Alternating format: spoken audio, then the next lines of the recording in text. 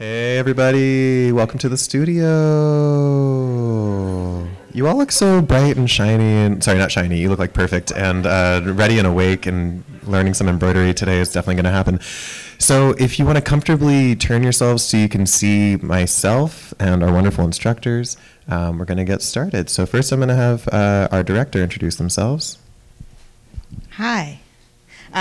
My name's Nika Ross. I just wanted you to have a face to know that I'm the director here at the Studio for Creative Inquiry. So if this is your first time, I want to see your face again too. But Harrison's going to introduce you to the studio, tell you how to find our email sign-up sheet and all of that. But I'm just really excited to have you all here. I'll be in and out throughout the day, and that's my dog, and I'm sorry already. But if she bothers you, please just tell me. I'm going to put her on leash once we get started, so she won't be up in your threads. But thanks. Thank you, Nika. All right, so welcome to the Frank-Ratchye Studio for Creative Inquiry. My name is Harrison Apple. I'm our Associate Director. I work here with Nika Ross, Linda Hager, Bill Rogers, who is our tech wizard and is here if we have issues, as well as Carol Hernandez and our student videographer, Olivia Connolly. Please raise your hand if this is your first time visiting the Studio for Creative Inquiry. Oh, good. This is great. Yeah, almost half the people here. So welcome. Drop in anytime. You know, we're open 9 to 5. We have a ton of public programming, but we also have the most outlets in the entirety of CFA. So we're very popular for that. We have great Wi-Fi reception, just got new access points, and tastefully painted to make them look a little invisible. For our safety, I'd like to also point you out that the exit, the emergency exit of best use is the one that you entered through, so front door right behind you. We also have a second one here, but I promise you that is the one you want to use. If you need to use the restroom, there is a gender neutral restroom directly above us. You just go up the stairs and it's dead ahead. There is also a, there are binary gendered restrooms on the A level and first floor of the CFA. To situate just this gathering, we are on the traditional lands of many people, including the Adena, Hopewell, Monongahela, Haudenosaunee, and many people whose relationships with the land continues to this day. The studio itself was founded in 1989, at the time being called the Carnegie Mellon University Center for Art and Technology. In fact, if you end up yourself back towards our first exit, you'll see the original sign. We're located in what was then the College of Fine Arts Library. When Carnegie Tech started, every college had its own independent library. This was for the College of Fine Art. All of these cabinets around you that now hold our equipment and library of lending materials were the art stacks for oversized color plates.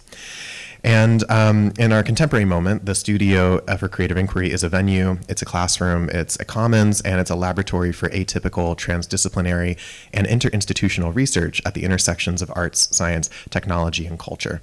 And core to the studio's mission are the student, staff, and faculty and invited scholars that find support and inspiration in our space.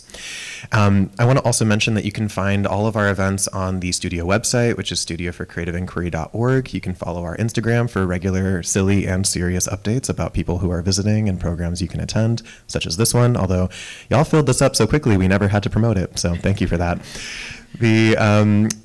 Some things that are coming up really soon. On March 2nd, we have an opening lecture from our forthcoming visiting artist, Dorothy R. Santos, who's going to be here through the 17th. So I highly encourage you to come. That's going to be the Thursday is March 2nd at 5:30 p.m. So you'll get to see them for a lecture. And if you've been to the studio before, then you know that every Steiner visiting lecture includes a bevy of dumplings. So please come for the food, stay for the art. And there will be a workshop with Dorothy on March 11th, as well as a lunch, following immediately the day after the lecture. So lots of chances to meet them while they're here. If you're interested in documentary poetics, learning more about processing, which we'll be using today. Dorothy is the executive director of Processing Foundation, Processing.org. So I hope to see you again. And that's enough from me. I want to introduce our instructors who are here, supported by our incredibly generous Sylvia and David Steiner speaker series. We have 2 studio alumni, former punks and current rock stars, David B. Perry and Tatyana Mustakos, respectively living in Pittsburgh, working for Deep Local now, and in New York City as an artist and educator. They are both graduates from CMU with interdisciplinary degrees, focusing on soft technologies and art and interactivity, and they are 2 of the wizards that were using PEmbroider a lot, among many other ways of computational embroidery while they were here. So I'm so happy that they've come back to share their skills with you, and I'm going to pass it off to them now. Thank you all for having us. Do you want me to give the intro? Or? Yeah, sure. Thank you, Harrison, for that really wonderful intro. This is a workshop that we've been talking about like literally for years, and are really excited to finally kind of be in the space and be able to kind of talk to y'all about PEmbroider and also more generally computational embroidery and computational fibers. So the goal of today is first we're going to kind of talk you through kind of the tools and techniques of computational embroidery that me and Tatyana have used and that we can kind of really articulate. This afternoon we're going to have 2 artist lectures, one from Lea Albaugh and the other from Messie. You can actually see some of their work.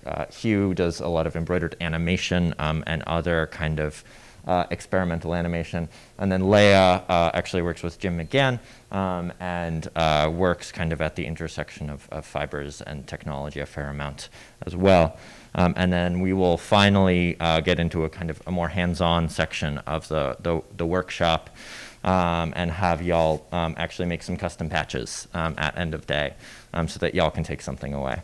I also, there are things around the room, there are machines, there will be food, and then there is also a big table of samples in the back. Y'all can feel free to just kind of I actually always find that that's like the most exciting and kind of fun way to really interact with a lot of these materials. So feel free to really like go back there, touch them, play with them. Please try not to lose them because there's a lot and some of them are small. So if it can just go back where you found it once you're kind of done manipulating it and playing with it, that would be great. At that, you want to jump in? So we have a tiny URL. If you can all open that, that's going to be our GitHub page. That's going to kind of act as our landing page. We have links to all. We have links to all the different slides that we're opening, so you can open them on your laptop and use them for reference. We have links in a lot of them.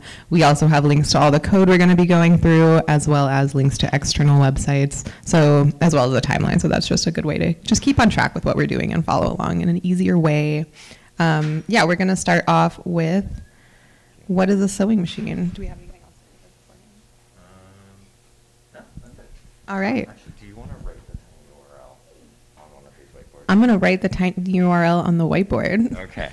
While Tatyana does that, I'm going to just kind of jump in and start by kind of giving a little talk about kind of the most fundamental kind of aspect of this, which is like, what is a sewing machine? So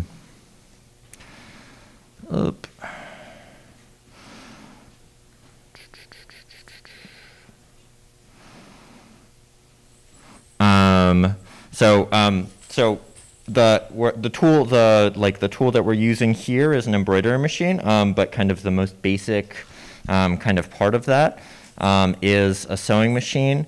This is a really wonderful video that I was introduced to by, actually, sorry, I'm gonna change to the podium really quick because I realized that I have audio there.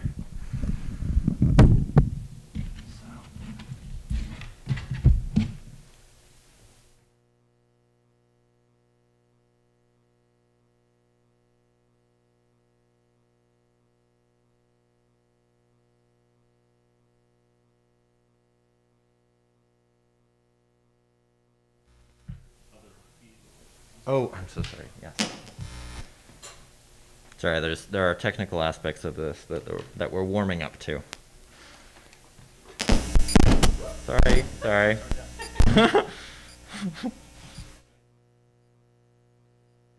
is, I believe so. It just took a moment to kind of see the device. Okay, cool. Sorry. So the most basic kind of form of that.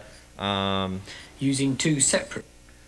So this is a really wonderful video that I was introduced to by Olivia Robinson. It's called it's like from the. We haven't managed to make it stitch very neatly.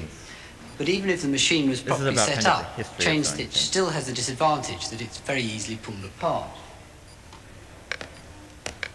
Unknown to Thimonier, Other inventors were experimenting with a different sort of stitch, lock stitch, using two separate reels of cotton. The machines were more complicated, but the stitches they produced were neater, and they didn't pull apart so easily. The secret of these machines was really the brilliant shape of the needle itself. We've made a giant one here, and you can see the eyes in the pointed end of the needle, and it has a groove all the way up one side that the thread can slip through. Well, with a real needle, if I push it through a bit of cotton and pull it out again, it automatically leaves a loop underneath. And all the machine needs to form a stitch is to pass the second reel of cotton through the loop. The first lock stitch machine was built in America by an inventor called Walter Hunt in about 1833. It didn't work very well, so he lost interest and didn't even bother to patent it. Elias Howe patented an improved machine in 1845, and despite an initial lack of interest, this then acted as a catalyst to other American inventors, and within 10 years, all the major elements of a modern sewing machine had been introduced. I'm going to try and demonstrate these with this human sewing machine, stitching together two sheets of expanded polystyrene. The needle goes through the material, the bottom bobbin is pushed through the loop, the needle comes out and the stitch is pulled tight, and the material is pulled forward.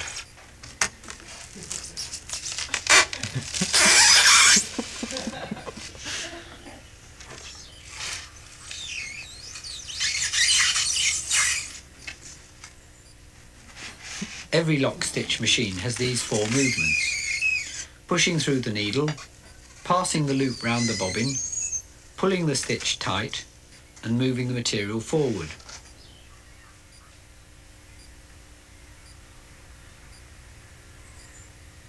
The movements are all connected.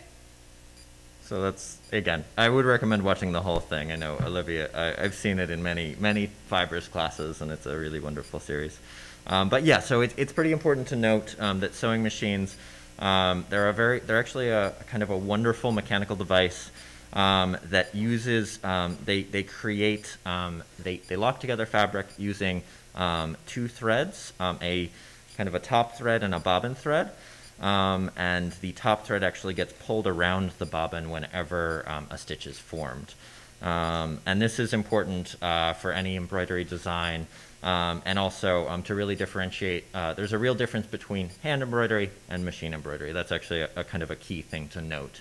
Because like whenever you look up embroidery on Pinterest, there's a lot of hand embroidery there.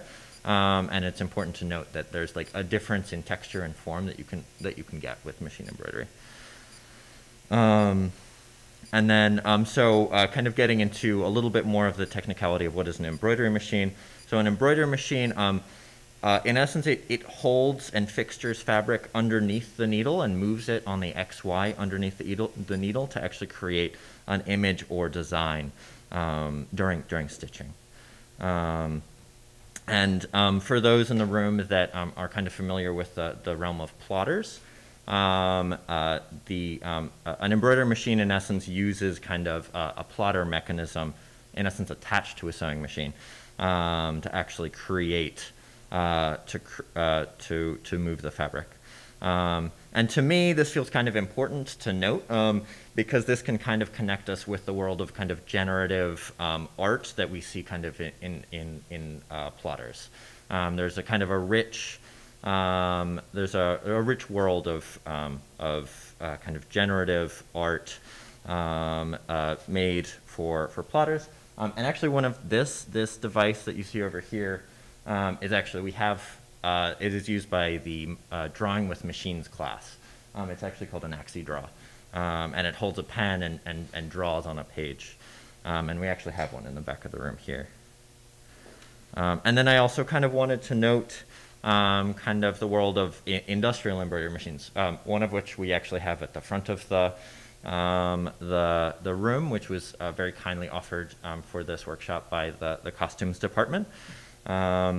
Industrial sewing machines, whereas kind of domestic embroidery machines have a single needle and single thread, so you can only, in essence, do one color at a time. Industrial embroidery machines, they actually have multiple needles pre-threaded with multiple colors, so you can more efficiently stitch designs.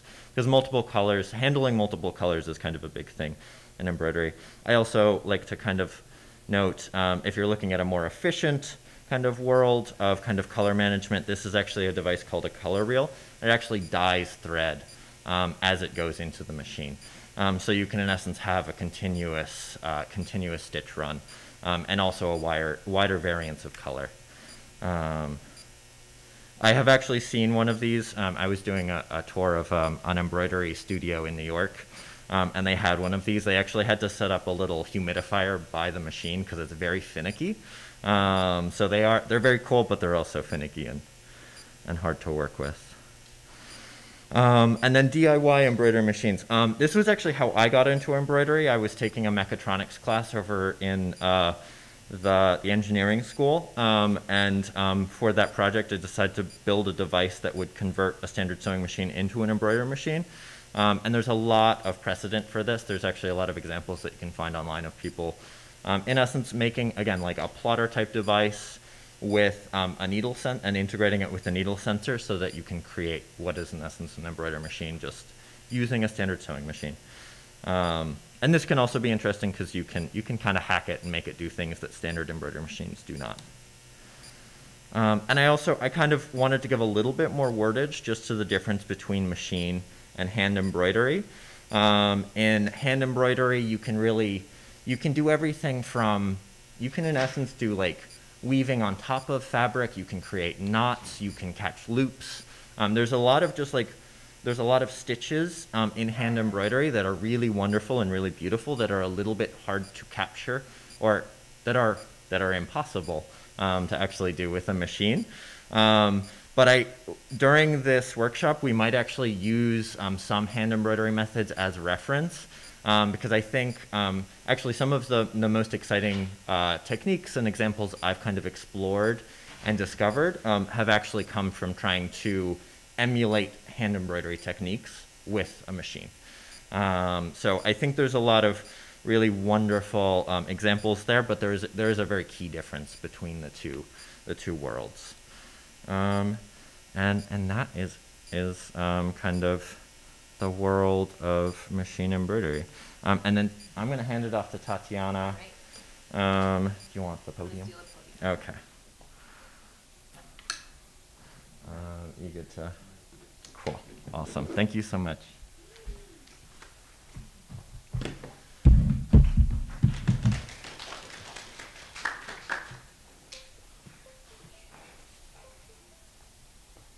All right.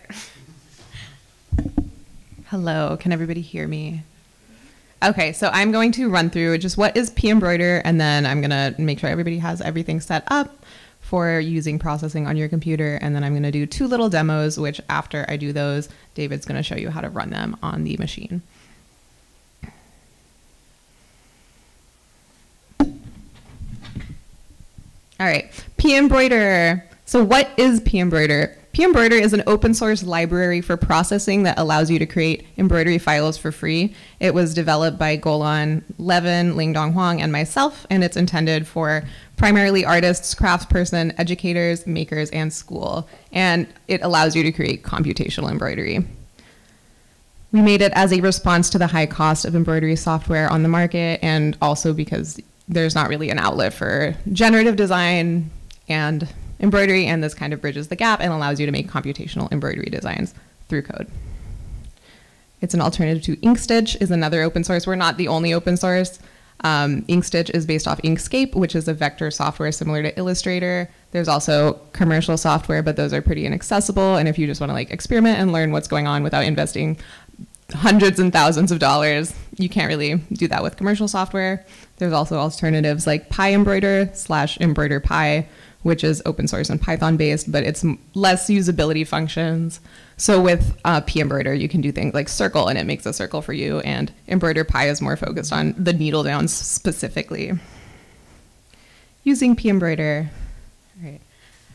So this is the template file, and what it does is this is a template file that you can use when you're doing your code later. And we have a section for your code right here. And before that is just setting up the PEmbroider graphic, saving the file name, and then afterwards we have exporting, visualizing, and optimizing. I'm going to go this in depth when I'm doing my demo in a couple minutes. So keep in mind, scale 100 pixels is 1 centimeter. It always looks bigger on the screen, and then you embroider it, and it's a little tinier, but keep that in mind. We also have the ruler. This is the PEmbroider ruler example. We have this, I think, on the table? Yeah, it's back on the table in the back. On the table in the back. So what does it let you do? So you can make shapes. Make shapes. These are a lot of different shapes that you can make, and most of these are already like processing functions. So you have e.circle, makes a circle. Can you see my? Yeah, okay. I was just checking if you can see my mouse. Then you have e.square, e.rectangle. You can also specify whether you want the corners to be rounded or if you like want just one corner to be rounded. You can make quads, 4-sided shapes. You can make an ellipse, a triangle. You can make arcs, which you can be like a pi arc or a chord. And then you can make polygons with the begin shape function using either straight lines or curved lines, and you can also cut out of shapes. And that's the PEmbroider shapes file. All the images are going to have the example file underneath. You can also do fills. All right, so this is circles and squares. We have parallel hatch mode parallel. You can see that the lines are running parallel to each other. The difference in these is the hatch angle. So here you have a 45-degree angle. With these, you have a 90. You can also specify that in radians or in angles, depending on what you set it to. You have a concentric hatch, so that's just drawing a lot of smaller circles. You can see it easier here. With a square, it's just one big square, a lot of tiny squares in the middle. And then you have the spiral. It's spiraling. And the difference between these two and these two is the hatch spacing on this is bigger than in that, and this one is bigger than in that. Different fills, Perlin fill. So this is a fill based on Perlin noise. It's one of my favorites because it just looks really good. There's also the cross fill.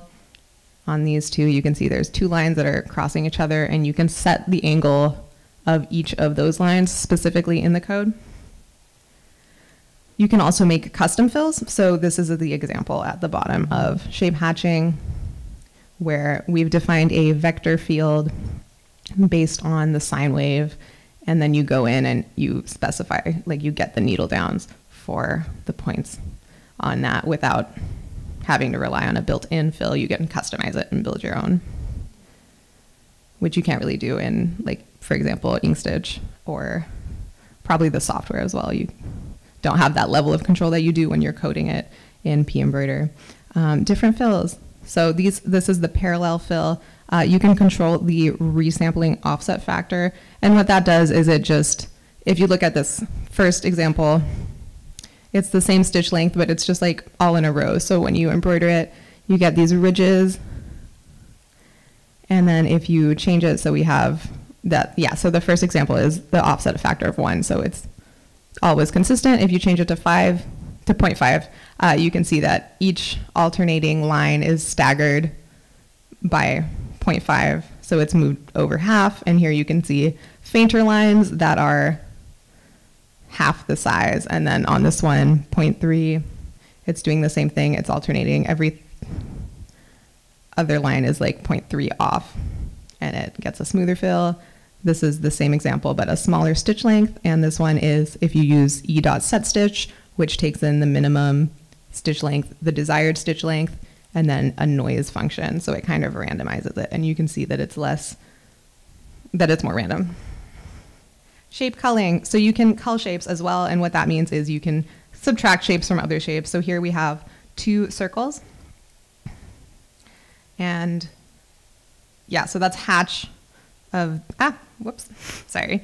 Yeah, so you have on the top row, you have the circles are being rendered on top of each other, and it's stitching the full first circle and then the full second circle. But a lot of times if you're doing shapes that overlap, you don't want to see the shape that's under the topmost shape. So you can cull it, which just, you call both circles, you call begin cull, and then you draw the circle, and then you draw the other circle, and it basically removes the overlapping section.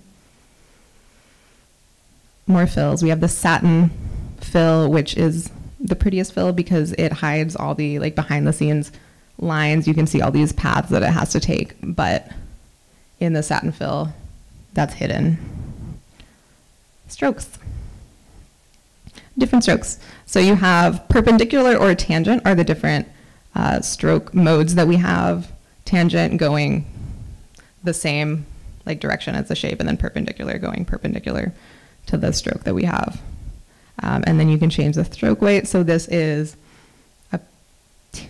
that's a tangent stroke. This one is tangent. This one is perpendicular. You can see that it's going in the opposite direction of the full shape we have. And as it's going up, the stroke weight is increasing. As it's going down on this side, the stroke weight is increasing. And on this one, the stitch length is larger at the bottom. So this is just one needle down here and one needle down here. Whereas if you go to the top, you have a lot of tiny little needle downs in the middle. You can also control the stroke cap to be round or square. You can see the difference. This is the square one. It just cuts off at the bottom, and then here it's more round. You can also control the stroke spacing. You can see the difference on this is being more, or this one is less, no, this one's more dense and this is more sparse. So the spacing on this one is a higher number. Same with this. This stroke spacing is higher than this one. This one's higher than that one. This one's higher than this one. It just controls like the distance between the lines. Outlines. This will be good for patches if you're doing some complex shapes. You can set the stroke location to be inside the shape that you're outlining, in the middle, or completely outside of it. And to do that, if you want to do a composite, you just begin composite, and then you would draw like circle, triangle, square, and composite, and that would render it as like one shape. Other stuff. You can render PNGs and GIFs. It intakes a white on black as the input. You can see here I have this image of a broken heart, and it is doing cross fill, hatch fill, the parallel fill, concentric fill, a really dense concentric fill. This one was an experimental fill. Don't try to embroider that. And then this is, you also can grab the outline from it. This is the perpendicular outline, and this is the tangent outline. And to do that, you just upload your image, which you're going to have in the folder. You can see that in the example for this, has the image in there. And then when you draw the image, you just call it e.image, my image, and then your coordinates. You can also use that to make multicolor designs. So I have this drawing here, and I broke it up into one PNG per color, green, brown, and you just upload, you draw all of those images individually, declare them, and then draw them. And you can change the fill between them as well. You can also do that with SVGs. You can render closed shapes. And it's the same thing, load shape, or yeah, it's a different code because it's an SVG, but that's in the example. That's in the example of PEmbroider SVG image, and this is showing all the different fills on the duck shape as well as an outline. What you can do with PNGs, you can also do frame by frame animation. You can do that without PNGs as well. You could do that computationally. This is an example of the MyBridge horse running animation. And what we did was we embroidered all the different frames, and then we scanned it and composited it into a GIF. And you can see the difference of the original, the bitmap, and the embroidered. You can also do text. So text A is going to show up as this. You can set the text size. You can set the outline and the fill. You can set the render order of stroke over fill or fill over stroke. This is just stroke. This is stroke over fill. This is fill over stroke. And this is just fill. And fill is referred to as hatch when you're choosing like hatch mode. There's also different fonts. You have different plain fonts like single lines. You have simplex, duplex, complex. You got some script and some Gothic. The fonts are generally easier to do a little bigger just because you have to trim all the edges. More drawing. So you can freehand draw on 2 of the different examples.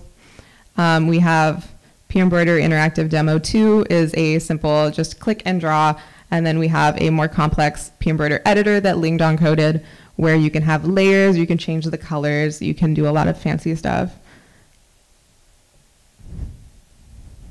Things to keep in mind. So different brands use different files. Today we're only using Brother machines and Husqvarna machines. Husqvarna takes VB3 and Brother takes PEZ. But you can also export PDFs, SVGs, TSVs, G-code, and CNC for the AxiDraw. And then the other embroidery files that it exports are up here. And previewing files. So PEmbroider does not act as a file viewer, and you cannot import pre-existing embroidery files into it. You can just generate them. There's some free software out there. Premiere Plus is one that's a paid software for creating embroidery, but they have a free viewer, and My Editor is a different one. You can also preview on the machine. What I like to do is I like to export screenshots. So every example basically that I've showed you, this is me just exporting a PNG of my frame at the same time that I'm exporting the file, and that way you just have both images in the same folder, and you can kind of, if you can't see one, you can just click on the PNG with the same name, and then you can see what's going on.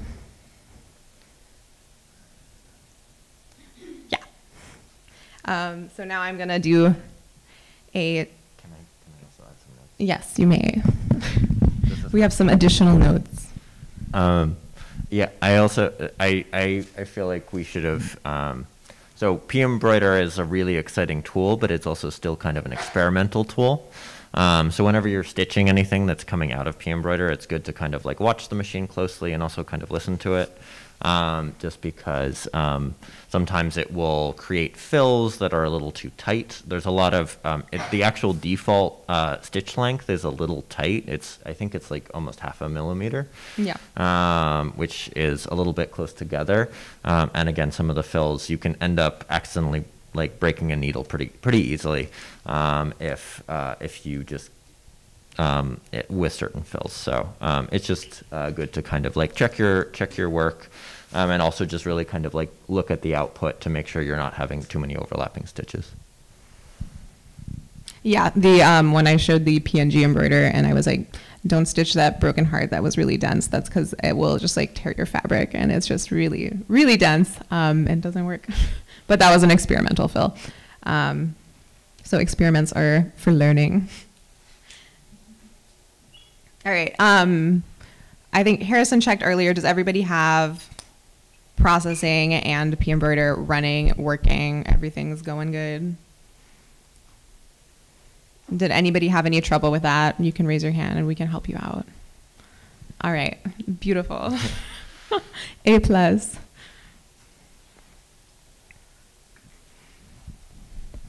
right. So now I'm going to do a demo of basic shapes using the template file and one of the freehand draw, and then and then David's gonna embroider those on the brother that is up here. So this is the template. It should be linked. If you want to open that, you can. I'm gonna give you a walkthrough of it. Line 1 imports PEmbroider so that you have PEmbroider, which is what we're using, so you need that. E declares the PEmbroider graphic that we're gonna be writing onto. Excuse me. Size 700 by 700, that's making the canvas. Again, 100 pixels is 1 centimeter, so this is 7 centimeters by 7 centimeters.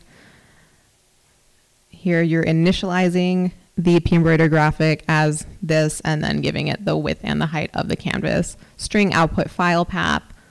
This is the name of the file you'll be outputting, so I'm going to go ahead and I'm going to change this to PEZ because that's what the brother takes in.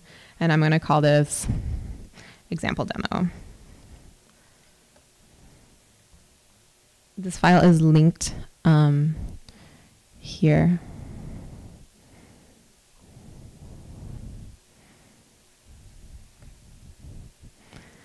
And then, and then here is just taking that string that we just made and setting that as the path for the outputted file.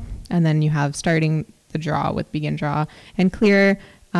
Just make sure there's nothing on the canvas. Your code is going to go in this section, and then file and saving and preview. I'm going to show you more about these as I'm coding because it makes more sense to visualize when you have code to visualize. But optimize optimizes the file paths. You'll also see that a little better with the visualization. And draw writes out the file name, and then save. This is what I use to export that PNG that I can like then see what I have without using the embroidery software. All right, so I'm going to start with a rectangle.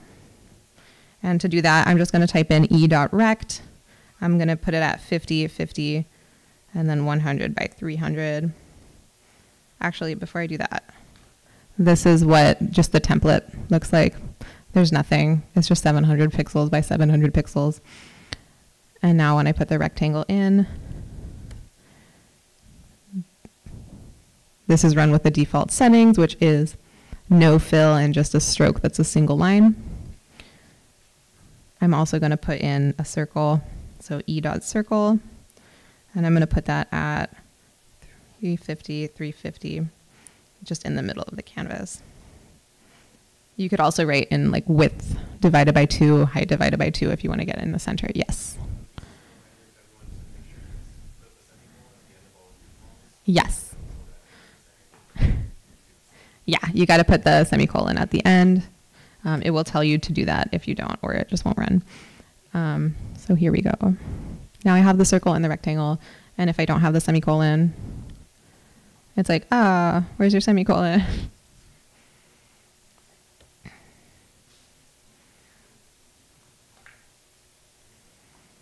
So I'm going to make it so that I have one rectangle, which is going to be only a stroke, and then the circle is just going to be a fill. If I go in and here, I'm going to type in e.stroke weight. I'm going to set that to 10. That way it is thicker, and you can see that. Oh. Huh?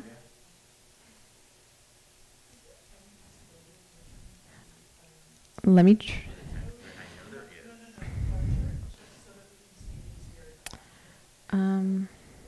yeah, there is.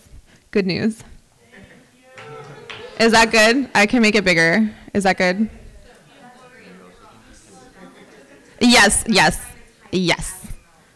I'll be uploading this file into the thing if you fall behind, but I can go slower, yes. Is there anybody who cannot read this font size? Do I need to make it bigger? All right. What? Well, I need both.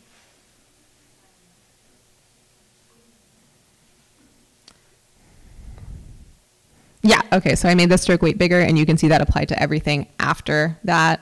But if I had put it like here, then it's not gonna do the rectangle, it's just gonna do the circle. So I'm putting that back, and then I'm gonna change the color of the stroke. So e.stroke is how you change the color. 02550, I'm gonna make that green. Yes.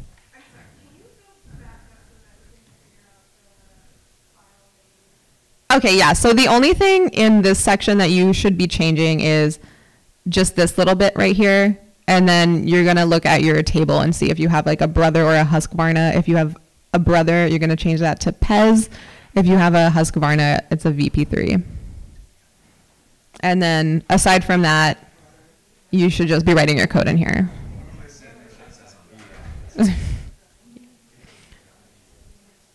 Does anybody have any questions?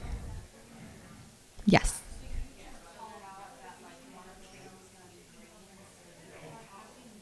Okay, yeah. So I'm gonna, yeah, so that's visualize, which I will jump into right now. So if you look at visualize, e.visualize, this is the default setting, which it actually has some hidden parameters. The default is the same as typing false, true, false. So if I run this, it's going to look the same. But if I go in and I put the last one to true, it's going to show me the connecting lines between the shapes. So this is all the stitches that it's going to output, not just the shapes that I want it to. And then if I go change the first one to true, that's going to show my color. So that's how you can visualize the color. If you want to change this one to false, the middle one, what it does is it shows the needle downs. But I feel like those are helpful, so I'm going to leave them on. I'm going to put it on all true so that you can see everything we're doing. I think I saw a hand. the three inputs are color, needle downs, and connecting lines. So if I turn this off, it goes back to just being the gray. And then if I turn this off, we don't get that red line that's connecting the circle and the rectangle. Yes.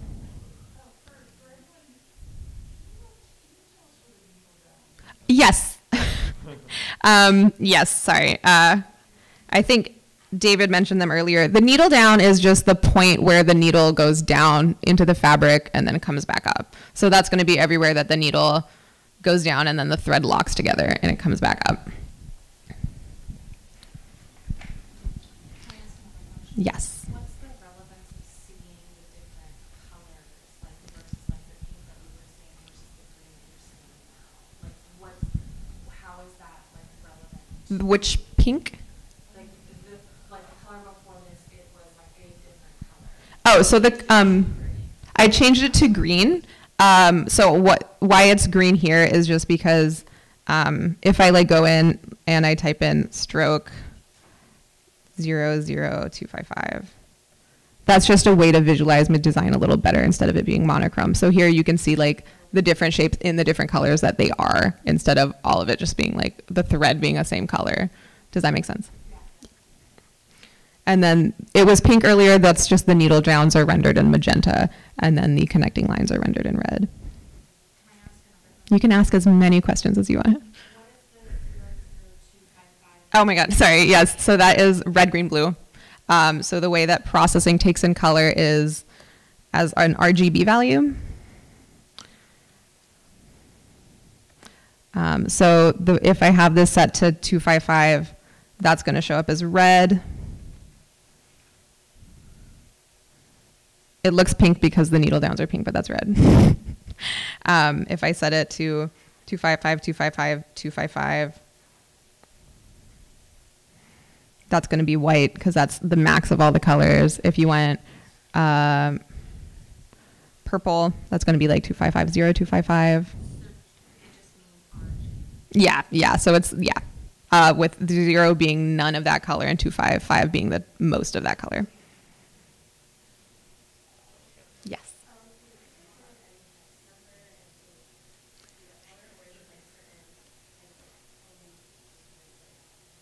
No, you can do, like if you want to go to, let me open a little, I think if you go to like Google and find like RGB color picker, you can pick like whatever you want and just steal the value from here. So when you're running the file on the machine, it's just going to be like change the color, and it doesn't actually matter what the color is in there as long as you know what you're putting in. Because when it says like change color to red, like you can put in blue thread, it doesn't know. But if you want to, I use it to like visualize the design a little better. Whenever you change color, this is actually where the machine is going to like stop and give you a chance to actually switch threads. It can also be a good way if you're doing like a multi-step or kind of process like in hoop design. You can use the thread color. You can use the color to actually encode just where to stop the machine and kind of how to break down the design. All right, and now I'm gonna, yes. Yeah. When you optimize and you have different thread colors, will it automatically separate the... So it optimizes by chunk. Like if I have red, blue, red again, it's not gonna optimize both reds together because sometimes you have like overlapping shapes. Like in the, let me open the, I should not have closed that file.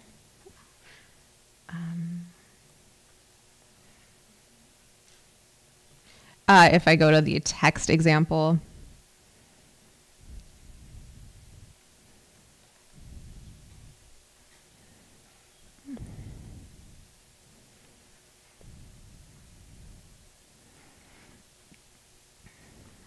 this example that's loading is the A's, and this one takes a little longer to embroider because you can't embroider all the red at once and then all the pink, because some of the red is on top of the pink and some of the pink is on top of the red. Does that make sense? So in the optimization, it can't optimize all the colors together because there is the possibility of it overlapping. But as I do the fills, I'll show you the optimization function a little better. Because right now there's not really anything to optimize. But yeah, I'm going to change the stroke mode to tangent because I prefer the look of what? Yeah, sorry, I couldn't see the hand. So the default was just that single line. Let me type this in so that my code runs. Yeah, so the default, which is when I just made the circle and the square, or the circle, yeah, the circle and the rectangle, the default is just 1. So it's just one little line, and there's no thickness to it. But now if I make it bigger, it's got some heft. Yeah, so when you run this, it's going to apply to everything below it. If I want the circle to be 1, then I would put that right above the circle after I've rendered the rectangle.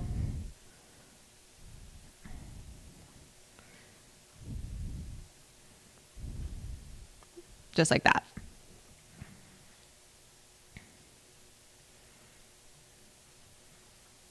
And then I'm actually going to turn off the stroke for the circle, but first I'm going to add a fill. So I'm going to do e.fill of green. So you can see now that I have a fill, and the fill is, so the word fill in processing is telling you what color the fill is, but then for PEmbroider, we're using the word hatch to indicate more information about that fill of the shape. So if I change hatch mode is what I'm going to be changing instead of fill mode. Yes. Oh my God, yeah. Oh, for the colors.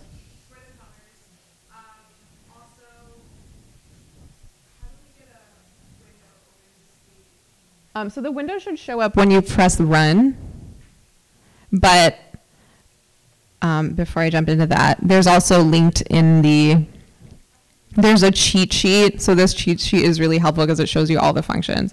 So if you don't know like what the hatch modes are, you can go here and it like just has them all listed out for you. That is linked in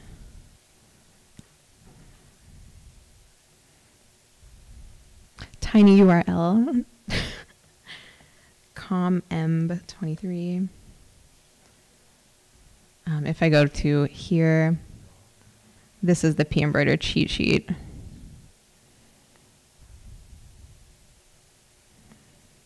And I'll just give you a quick walkthrough for this. Yeah, so this is just overview, the different shapes, circle, rectangle, triangle, line, how to composite different fills. You have the ones that we have are concentric, parallel, satin, spiral, purlin, and cross. Hatch settings, you have the hatch spacing. You have the hatch angle, you have the fill. The fill is the color. You also have stroke, stroke weight, stroke spacing. These are all in the examples in the PowerPoint, so if you open up the PowerPoint, you can have like the visual for these. The stroke location, center, inside, outside. The stroke order. And then a little info on the text. And then it just shows you how to like import images. So this just runs you through the stuff that you want to do. If you're like, how do I do that? Go to the cheat sheet or to the PowerPoint. Does anybody else have a question? Let me see.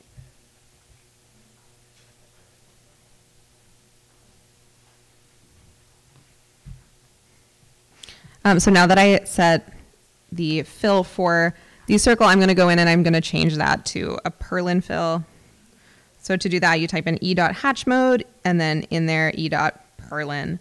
And for the constants, which are the definitions of the strokes and the hatches, that needs to be in all caps, otherwise it's not going to compile.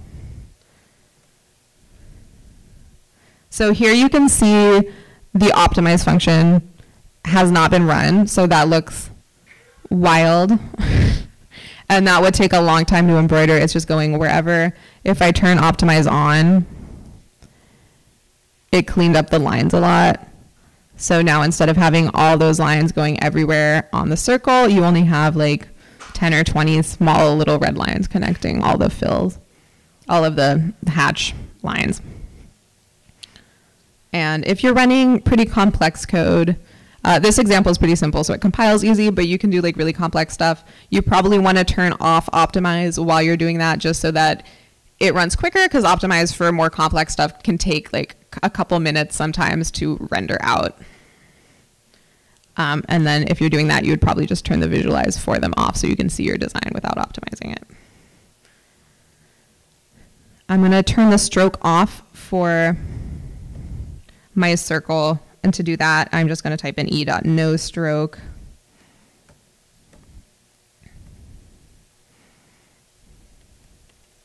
Does anybody have any questions?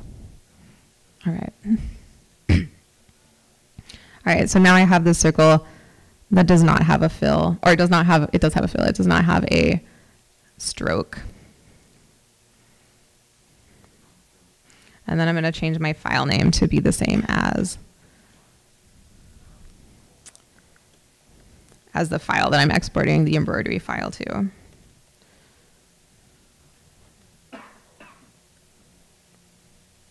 And then let me make sure I did everything I wanted to do. Yeah, so now if I want to export this, what I'm going to do is I'm going to uncomment and draw, and I'm going to uncomment save. You don't need to have save uncommented. It'll still export a file. You just won't be able to like see it in the folder. And if I have this open and I run this, you can see that it just generated these two files. You have the image, and then you have, this is the previewer from Premiere Plus, but if you don't have that, then you can just see it with this and you'll know what the file is. And then I'm going to do the little drawing demo on the freehand. So freehand draw is also in the GitHub. So it's in the tiny URL GitHub. It's an example. It's called freehand draw. If I run this, it's already set up. So you just go in there and you can draw whatever you want.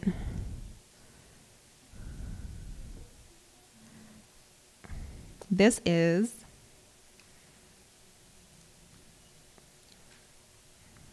the second demo. So this is the link right here. If you open that, it is freehanddraw.pde. And this is basically the code from PEmbroider Interactive Demo 2 in the PEmbroider re-examples folder. But I cleaned it up a little bit so that the lines were tangent, and it was a little just what I wanted to show. But yeah, you can just copy this code, download it, open it, and it is already running. It's an interactive example. So when you run it, it is basically just a drawing program. You can click and you can draw on there. So you can make computational embroidery, or you can use it as a tool to draw with. So there's like a lot of different ways that you can use PEmbroider to make embroideries.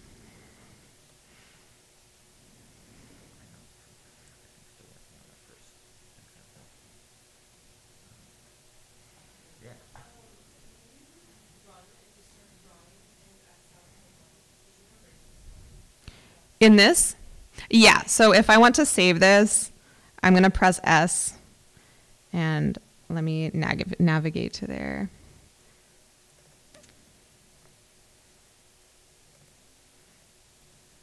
So I forgot to save my PNG of that. But yeah, so this is, you can't open the files that you're exporting. So you can't open like a PES file in PEmbroider or a VP3. But you can export them, and then, yeah, it just resets when you start it again.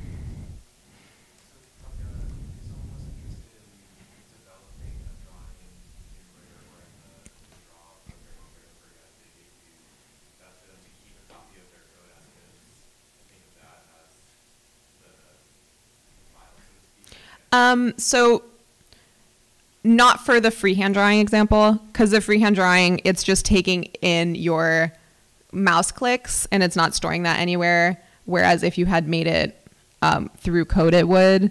But one way that I've worked with this before is you can edit the code to make it do whatever you want. What I've done sometimes is like when I set up a key so that saves the current stuff and then it clears everything but also takes a screenshot. So then it renders that screenshot and then I can draw on top of that. And that kind of acts as it's not saving the information, but I have the picture of what I already have so that I can draw on top of it and add onto it.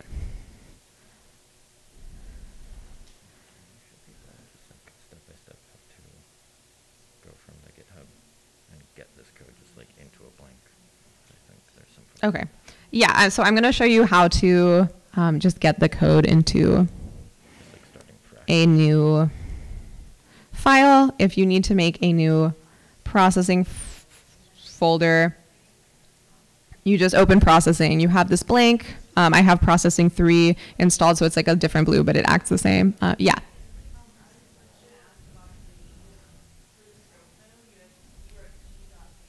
Yes.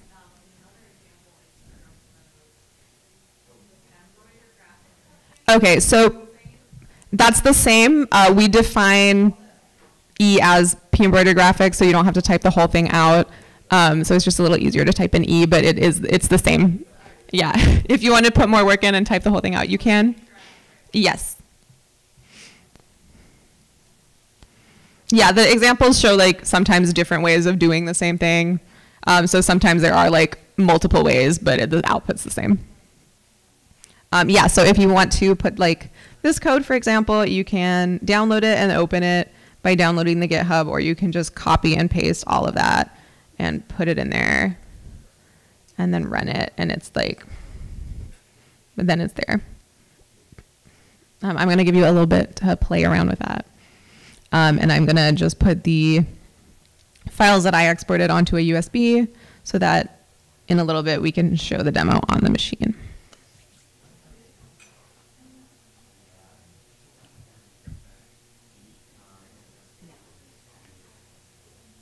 Doing so good.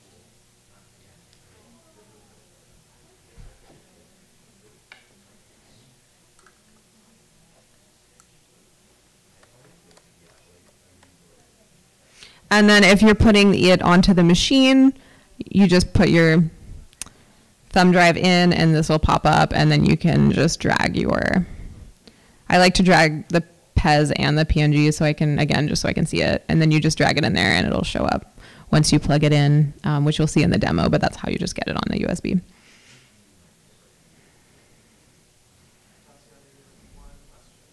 Yes. Yeah, so when I was showing like the stroke, if I get rid of no stroke, it basically, if you define your settings, it's going to apply to everything below it unless you change it after that. So right now I have stroke weight 10 on line 20, and that applied to everything that ran after that. So it applied to the rectangle and it also applied to the circle, even though I have like, the way I'm organizing my code is I have everything that I want the rectangle to be above the rectangle. If I then want the circle to have like a different stroke, I'd have to go and put that in. So if I want,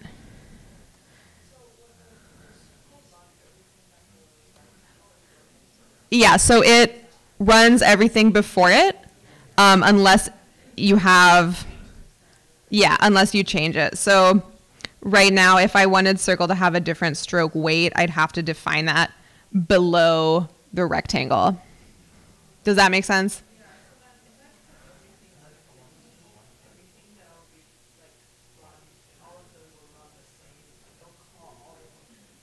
So if you put, I'm sorry, could you say that again?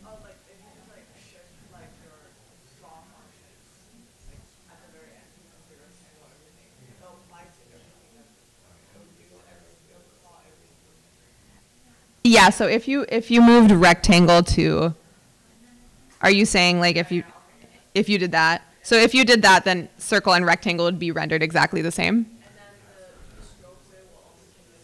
Yeah, yeah, so it only looks at like, yeah, it looks, yeah, exactly. Does that answer your question? And then if you put something like under all the rendering, it's just not gonna do anything with that because you're not drawing anything after you define that.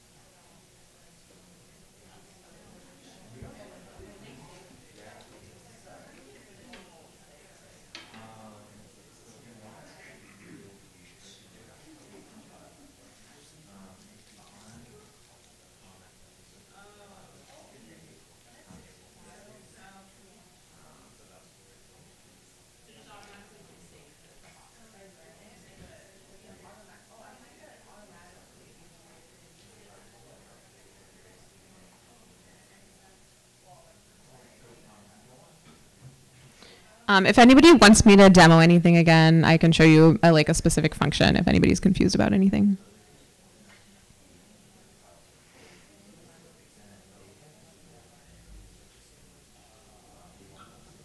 Yes.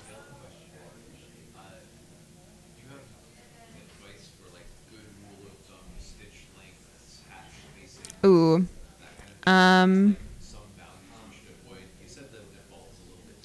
Let me get David on the mic for that. He's used it a little more recently. 'Cause, yeah.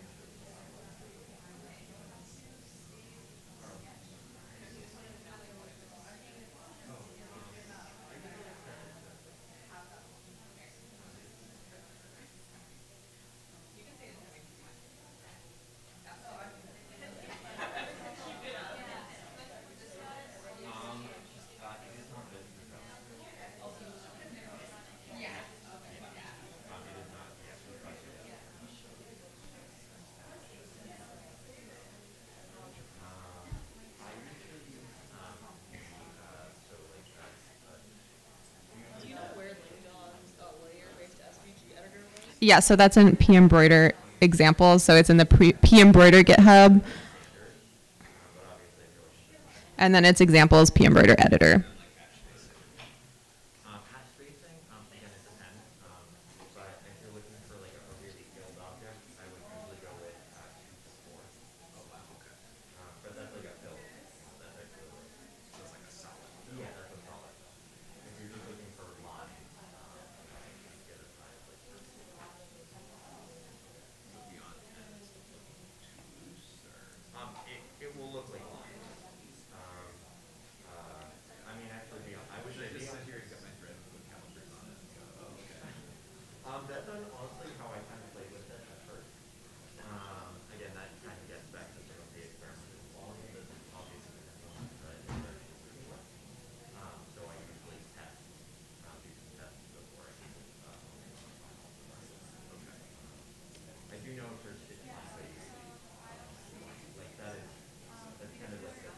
And then I just threw the completed embroidery into the GitHub if you want to access that.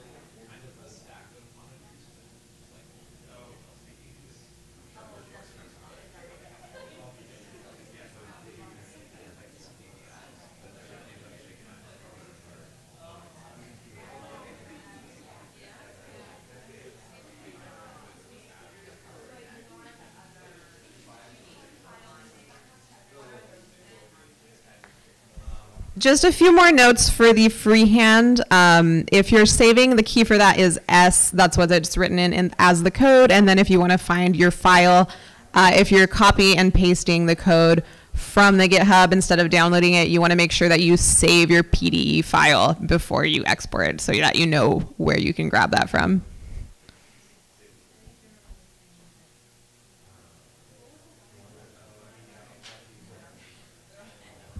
The last thing I said was you have to save like your processing file. So if I have like a new one and I just type stuff in, I can run this, but it doesn't like, I don't know where that exists on my laptop. So if you save it beforehand, then you'll know what directory to go in to grab your exported files. All right, we're gonna have a very special talk by Hugh Messie. Hugh Messie is an artist who works in computational embroidery, not using PEmbroider. He writes his own code and does a lot of very cool animations, which he will talk about in a minute. Let's all clap for Hugh Messie.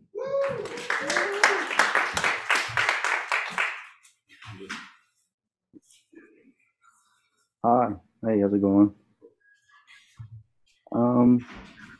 Wow, look cool to see that you guys got some pretty heavy equipment in there. When's the last time I was in there? We can't hear you, but give it 1 second. All right, everybody give it up for Hugh Messie. Thank you very much. Is my screen sharing, is the screen sharing working? Yeah, well, we see, yes. She's frozen. Is it frozen well? Okay. I'm just gonna start and hopefully the screen sharing is working, but yeah, I've been doing algorithmic embroidery, specifically algorithmic embroidery since about my sophomore year when I was at CMU. And I had an embroidery machine that was a Brother SE400 that just did like a 4-inch by 4-inch area going into school, but I had no way pretty much of digitizing for it aside from some like this sort of like crappier programs that you can find like for free online and stuff. The main library that I found to use that let me sort of started working in processing and stuff and exporting was the PEmbroider library. So I do basically the main like key that I found to like even start doing this was just to work in Python, in the Python script. And I'll show you the sort of like text format that I use for just like moving points around and stuff. But are you able to see this GitHub repository on my screen? Is it showing in the preview? I'll drop a link, but we do not see it. Okay. Can you drop a link in the chat to it? And open this in a new window, maybe it should work. Is the screen share like is it showing a shared screen right now? Might have to select a different screen for it. But does anyone see it? Is it showing a screen preview? No, 1 second, sorry. Okay. By clicking that.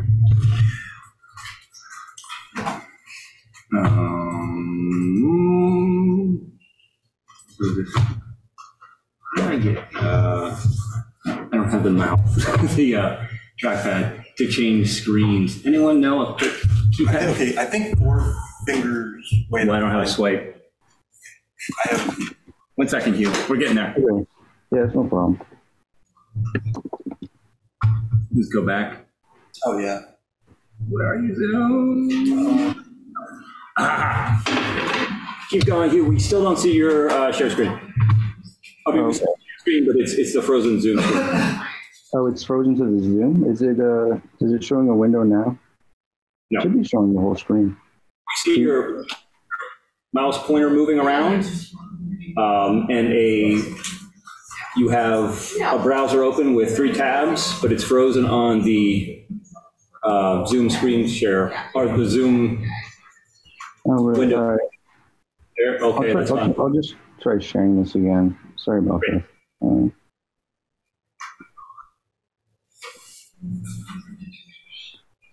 this.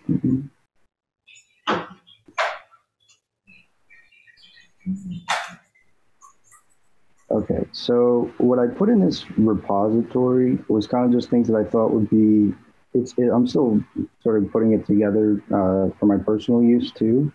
But what's in here so far is a few of the basic programs that I use, and also the Python script that I was talking about for exporting.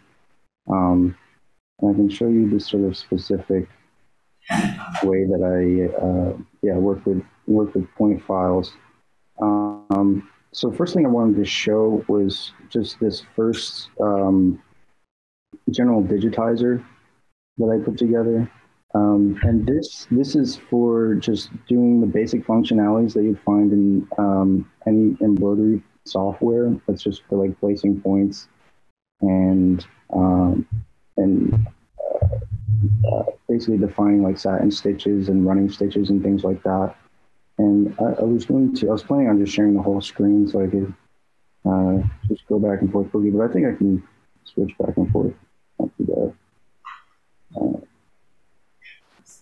I'll open up I call it P-thread.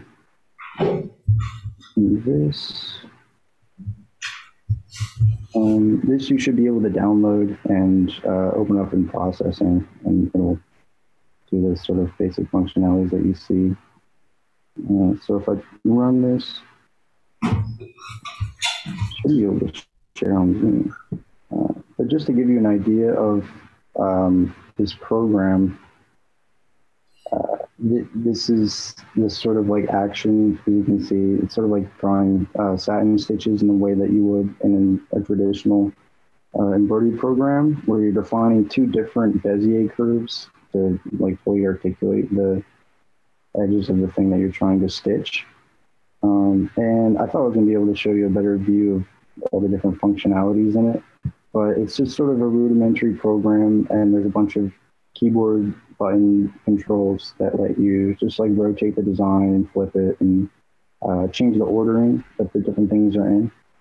And with that, I also have in a separate program, a program for doing fill stitches.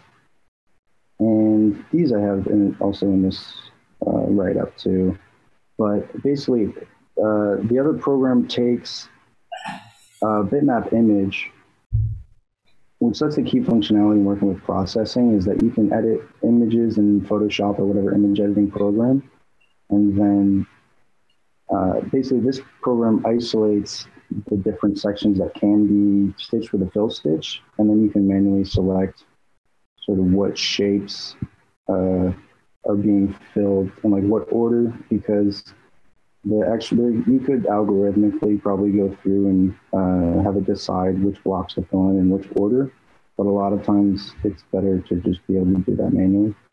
And then also another functionality of it is that I can take a sort of bitmap image with these lines, and basically the pattern image with the lines shows you, it basically, as it's going through and drawing each of the lines of the fill stitch, it'll place a stitch at each of the lines in that image that you give it. And you can get these cool effects, which I'll probably upload a video soon of basically how that works in action, so you can have a little bit better idea of that program. But those are basically just two things that I use for doing single frame digitizing work. There's no animation in this part. But then I think in my junior or senior year, I did a independent study with Golan in the studio. And that was more, I started focusing on doing animation and sort of like programming things that were sort of like catering to the limitations of like the amount of time it takes to like produce stuff. And I can show you, I really wish I could show my full screen. I might be able to update that setting before the end of this, but I'll start with the first animation project that I did, or one of the first, was this sort of scene where you have it's a person cranking a thing, and there's, this procedural effect in the top left was the main like procedural part of this. But just to break down what's going on here is there's 20 frames, and the things that are procedurally generated are the block in the top left with the string coming off of it, and also the frames for the person's animation, and also the animation of the stuff coming out the bottom left corner too. And then the rest is manually digitized in that P-thread program. And then if I just scroll down in this doc here, you can see I sort of set up this simple simulation sort of thing where I just exported a block using the fill stitch program of just like a set height. And then there's sort of action that's pulling the end of the thread. And then I'll go into a little bit how this sort of like forces, the points are sort of simulating, interacting with each other too. You can see like there's an action where it's like, sort of looks like a physical rope that's being pulled. And that, in this case, it's pulling some from the end. And then as one is being like, if the stitch after each one that's stuck in this stitch pattern gets pulled far enough, then it sort of like unlocks that stitch and then lets it be pulled out freely. It's some way of explaining it, but then the next thing that's featured in this is something that's sort of like I use a lot in animations, which is just a program for generating squiggly lines from a bitmap image. So you can feed this program just like a set of frames that show silhouettes, and it sort of just like generates a squiggle within those silhouettes. And then from there, it's just running each of those frames through the program and setting it up to run automatically. And then having a sort of like set thing that I digitized out in the PEthread program and just like compiling them together with another processing sketch. And there are a few examples of different things from these specifically that I wanted to show.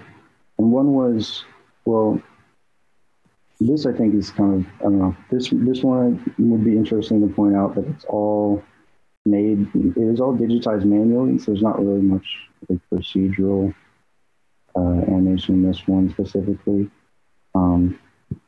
But for this consistent survey, this was another piece that I think I was thinking a lot more about how to make more like efficient loops or make more complicated things happen with the loops.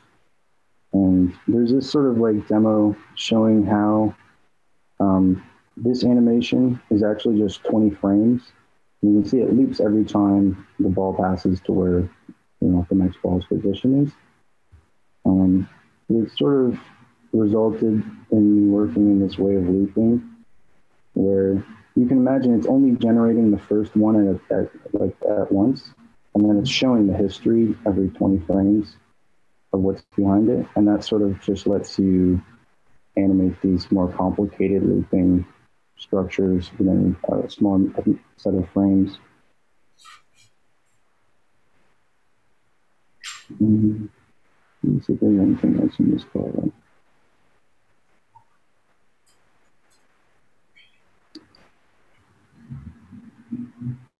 And then there's another action map that I wanted to cover in another to another piece. I think this one has a good visual on the website. And this is called netting carriage. And you can sort of see this actually took a still frame that was generated of this sort of like brick pattern, and that was done using the same fill stitch program that I used for the other things, but then I just added like down ticks for each stitch, so it created this brick texture. And then it's running these sort of like rudimentary collisions on it, on that one pattern as it's going down, and because that pattern repeats every set distance and it's moving at a set rate, then the whole thing repeats every 4 frames. But you can see it's sort of just colliding the points with these boxes as it's going down. And then after this final square, it's just compressing everything on the x-axis to, I mean, it ends up with these kind of interesting lace pattern.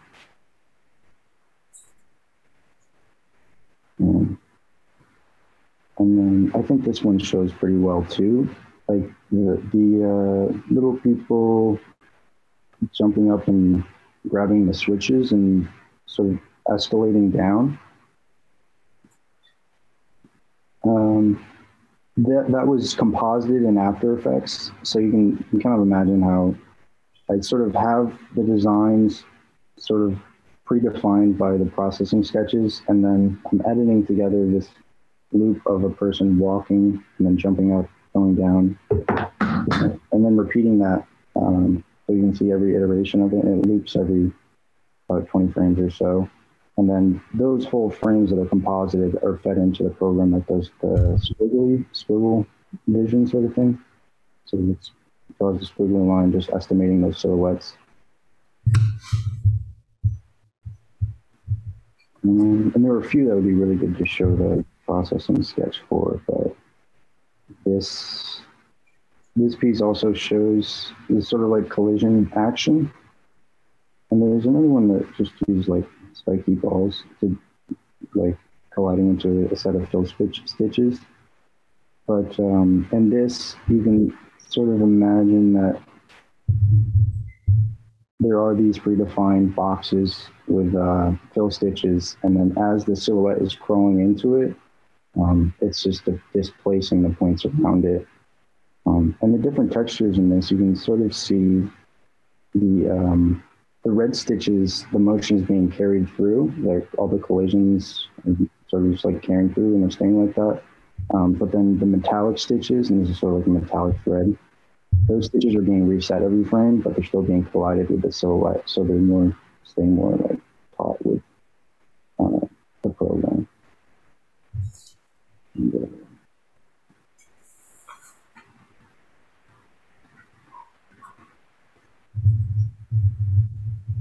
I wanted to show this one too. I have the program sort of simulation running, but I'm not sure if I'll be able to show that.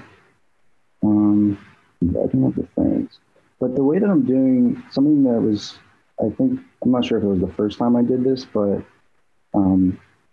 these are animations, these are procedural animations that are being driven by frames that I animate in After Effects. So it's like in this piece, the reference footage is this black silhouette of the person doing this motion with this sort of like stitching gun. And then there's a red point at the tip of it and a green point at where like the back of it is. And so that's using, it's like in processing, it's just going through and finding where that red dot and green dot are and using that as the position for the source of the animation. And then sort of like running this other stuff where it's shooting out the end and then conforming to a specific pattern as it like goes down.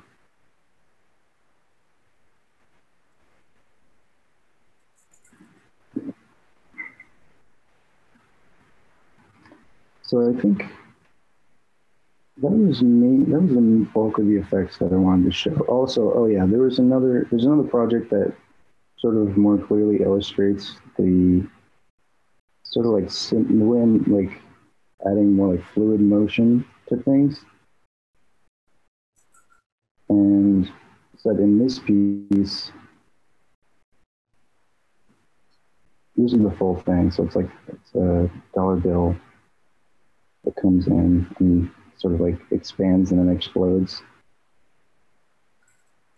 And so there's just a few diagrams in here. So this shows like just starting with the points as I've predefined them. So I just manually digitized the $100 bill with stitches.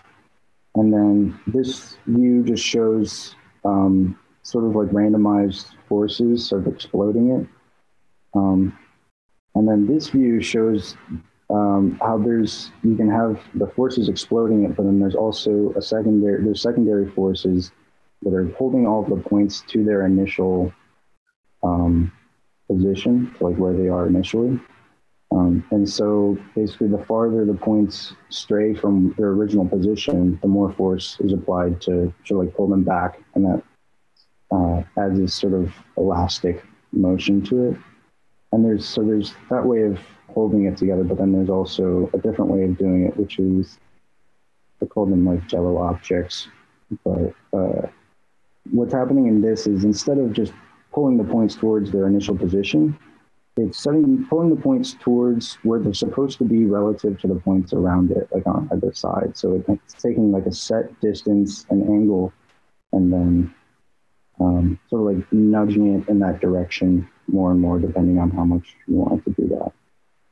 So then this whole sequence was made up of three different sections. And this one was ran in reverse. So it started as a solid bill, and then there's just an animation that drags one point down and the rest follows, and it's played in reverse. And then this part, it's sort of expanding and holding all the points together to their original position. But then there's the point that it pops, and then it changes to what's holding everything together locally. And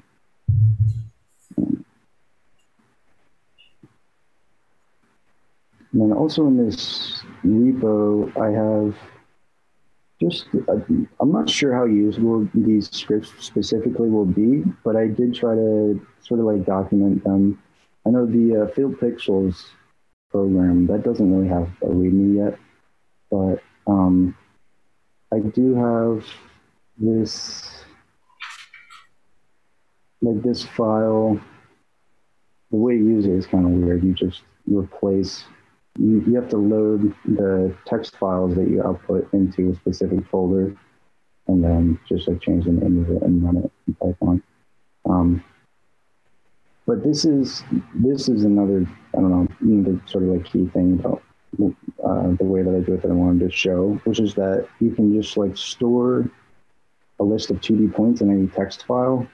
And that's sort of how I will be working with a list of 2D points in one program, like generating the stitches in the fill stitch program, and then using it in the other one for like simulating effects onto it.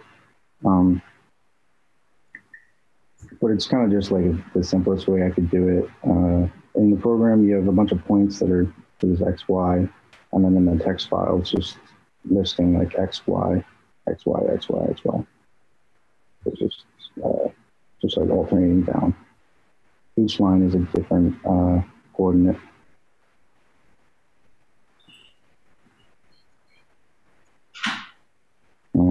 And then one other thing that I wanted to show was how to use, I was doing a bunch of work animating these and processing. So I would export and have, you stitch it out and photograph them, and you can make a stop motion. But I also did some tests doing sort of interactive animations in P5.js. And so this was, I'm not sure if this was the first example of this. And hopefully this doesn't slow my computer down too much. But, I'll just let it load first.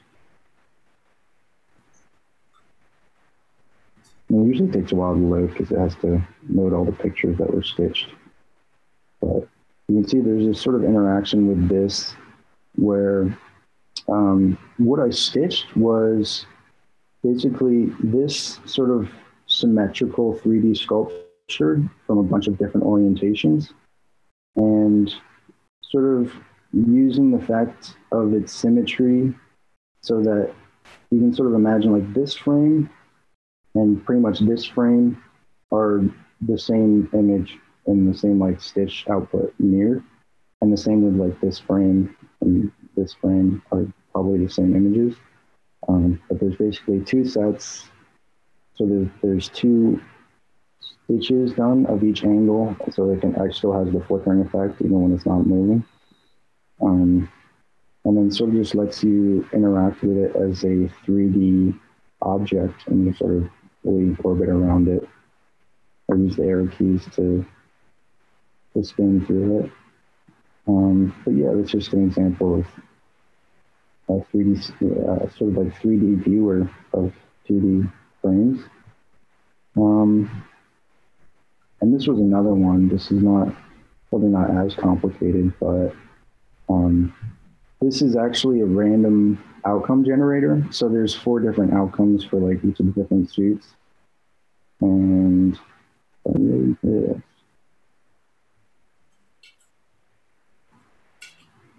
it may show, but it may not be. But yeah, so it plays through, and there's a set of 16 frames basically of the ball falling and then being rolled until it hits the back wall. And then there's 6 frames for each of the outcomes of hearts, spades, clubs, and diamonds. And so it plays those original 16 frames, and then in the right moment, it'll inject the other frames of the outcome so that so the ball has sort of like continuous motion down each of these different like tubes. So it's another sort of specific, this one's very specific in terms of the structure. But I thought to include that just for general reference. This one I used, this was called Hilbert noise. This was using a bunch of frames from animation of a Hilbert curve that I did. And something sort of interesting because I haven't sort of shown this one today, but it's sort of, this is the view underneath on the stabilizer, and you can sort of see where the top thread tension is sort of like low enough that it gets pulled into these more smoother curves. And then that sort of just gets affected by the stitches that are added for each iteration. And then the interactive part of this, not super interactive, but it just shows just moving along the noise function. So it's like creating a sort of like fluctuating noise wave, showing each aspect of this sequence. There was an example of a clock that I put in here, and this is just showing each of these loops. There's a loop for each stage of this that gets shown every hour. You can sort of imagine programming that based on the time variables that you can grab from P5.js. And then, yeah, this last sort of interactive one is probably the most specific, but it basically, it takes a single image with a bunch of lines in it, and there's a bunch of dots and a bunch of lines in this image. And this isn't even really related to the algorithmic embroidery, but it's like algorithmic in post. Okay, not much audio.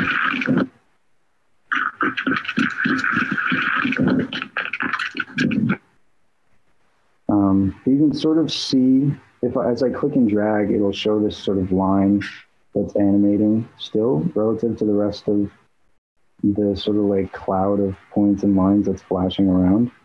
And so what it is there's a single image of, I'll copy the link to it, maybe I can copy the link to it. But there's a single image with a bunch of posted lines that I hand embroidered onto it. And then I just went through and I mapped out where the beginning and ends of each of those lines is and where the points are. And then in this P5 sketch, it's basically just animating an interaction between just these 2 points and the cursor. So there's one that stays very close to the cursor and the other one gets like flung around it. And then you can sort of like click and drag, sort of like it sounds like a tape measure effect sort of. And then the way that it renders is that it takes the distance between those 2 points that you're trying to animate and then finds the line in the image that's basically like closest to that length and then renders it at the right size.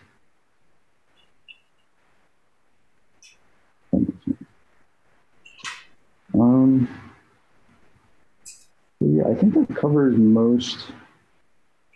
everything that I've added in this repository. I think I wish I could have shown you more specifics of like the simulation stuff in processing. But I think we did cover a good amount of what I was trying to today. So I wanted to open it to any questions too, if anyone has any questions about the process. I know it's kind of like rushed, a little scrambled in the presentation, but You have 10 minutes if you want to. I can actually walk through, like, if anyone has questions. Cool. Okay. I can repeat what folks say, I guess. Okay, cool.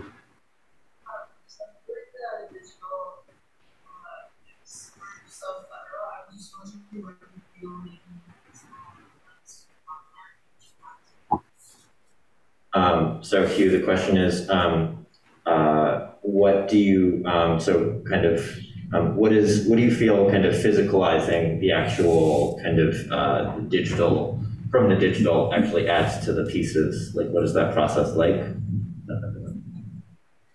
Yeah, I think the main aspect of it is there's a lot of surprising effects that sort of arise from just going from a list of points to working with embroidery. And I think I've been just interested in sort of like working too with, there was another specific thing I wanted to show. That was more in terms of specifically like tactile effects with it. But also I think it's sort of like attention capturing in terms of the fact that when you're looking, each frame is individually stitched, and that there is a sort of confusion between the virtual and the physical aspects of it. And so I just quickly wanted to show in this program, this sort of like bitmap display was a thing that I just wanted to try out, but it was basically increasing the top thread tension a bunch so that all the little black dots in this sort of like pixel display are the bottom thread, sort of like coming up because the top thread tension is so high. But that just sort of lets you do a fill stitch and then have a specific like pattern that shows up underneath and working with colors that way. You really want to do like the map images. But yeah, I guess there's a lot of surprising outcomes when you're like making something this way, just because there's a lot more, I would say, like more so than like plotting and like a plotter with marker. The constraints, like having to form a continuous line always through it, definitely I think just like affects like the qualities of it as a whole too, and definitely affects how I plan out each of like the animations and stuff.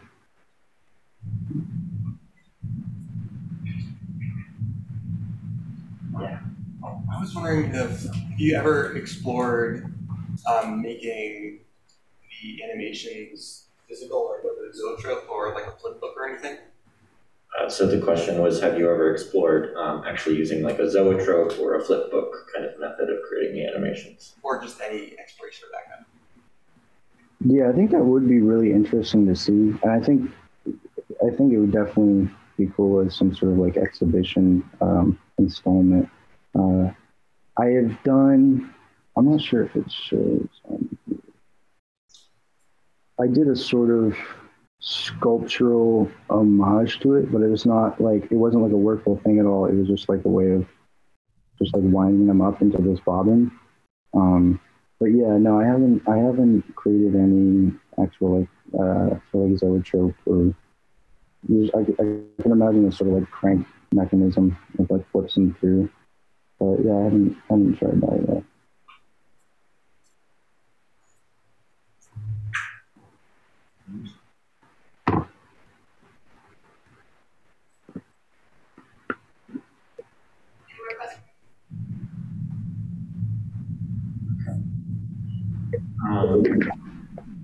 Well, Hugh, thank you so much for being here. Does everyone want to give a hand for Hugh?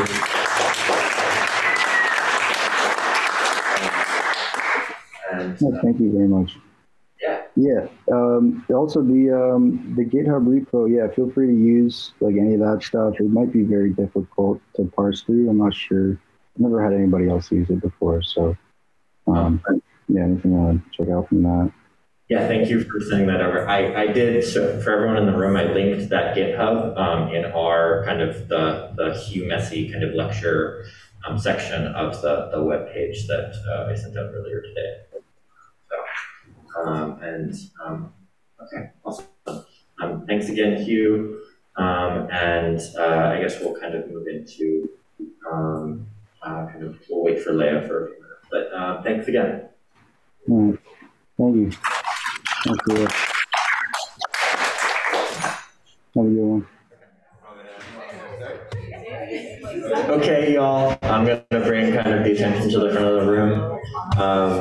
So I'd like to introduce Lea Albaugh. She is a wonderful human being and she has worked in kind of the textiles lab and with the morphing matter lab over in HCI. And I'm going to kind of let her give more wordage to her background and her work. So. Okay. Hi, everybody. Hi. I love you all too. Hi. I'm gonna say the same thing I said to my e-textiles class today, which is today's been kind of a lot, so this might be a little scattered, but I think in this context, maybe scattered can sometimes be good. Let's throw a couple threads out there. Did not mean to say that. It happens. And you can tie them up yourselves. Yes, no, we'll tie them up together. So here we are in an embroidery workshop, and David asked me to talk to you all, and I was like, about what? And he was like, I don't know. I was like, yeah, we should be back because we can't see the screen. We're good. About what, right? And I was like, okay, yeah, I did this render for embroidery. I was gonna do some embroidery animations, like it didn't. And also, you've all already heard from Hugh today, right? So like this is covered. Way better than I did it. And I was like, okay, I did this once. I tried to re-implement this paper on metamaterial mechanisms, which is a fun topic. And I was like, oh, I can do this with freestanding machine embroidery. Did y'all talk about this way of doing like lace? Not yet. So there's, okay, not yet, you will later. It'll come to you later. And I was like, I can like smash these things together. And I did one, and it's not moving. It's not moving. Did one, and then I broke a needle, and I didn't have any more needles, and I like wandered away and never thought about it again. So I was like, what do you even want to talk about? And David's like, the real-time interactive embroidery? I'm like, oh yeah, I did that. Okay, the best known of these is thread setting. Thread setting was exhibited at the Game Developers Conference. It won an award at Indicate. Hooray, amazing. Lea, what are you talking about? One person in the room knows what I'm talking about at least, because this is his work as well. Didn't know you'd be here, Jim. So this is Jim's work as well. This, thread setting. At the GDC, people would say, what is this? And I'd say, well, very seriously, it's a two-player territory control game for quilting and embroidery machines. Yes, okay. So this is a Singer Quantum Futura embroidery machine. It's less nice than the machines you have around you in almost every way. The way that it is not less nice is that it can do real-time streaming data over USB. I don't know if any of yours do that. No, you all have to like compile a thing and physically move it over, whatever. Everything else about this machine is way less good though, for what it's worth. But it can do real-time streaming. And another thing to notice is that this is not an off-the-shelf Singer Quantum Futura. This one's been modified. It has a gamer panel instead of a bunch of sliders for choosing a stitch, right? Custom controller, it's an Arduino, right? We like pulled out the old panel, we shoved a new one in. It's got 6 lit buttons. It's also got, it's kind of hard to see in this picture. It's got these little indicator lights that shine through this really high quality wood veneer effect that I made by putting a piece of wood on a photocopier. So it's like a really high quality experience is what I'm trying to say. And the game itself, it takes place on these little fabric rectangles. So we printed up like Spoonflower, I think. There's lots of ways to get fabric printed these days. And it's a 2-player game. So you alternate, taking turns. There's a gameplay story where we kind of rationalize what the rules are, where we say that the 2 players are basically frenemies that are captains, alternate captains of an exploring party. Their goal is to explore all of these beautiful hex tiles in the land of Fredstead and India. The words are not good in this game. But they're supposed to be exploring as much territory as they can. And every morning the party wakes up and one of the 2 captains, alternating, chooses which direction we're going in. We're going to walk in that direction as far as we can, which depends on how much, like what kind of terrain it is. It's really easy to walk over yellow, I think. It's been a while. We had these written out. So basically each move is choosing a direction. You're trying to kind of capture as many tiles as you can, but you're also, of course, trying to keep the other person from capturing as many tiles as you can. And at the end of the game, the embroidery machine embroiders out the score.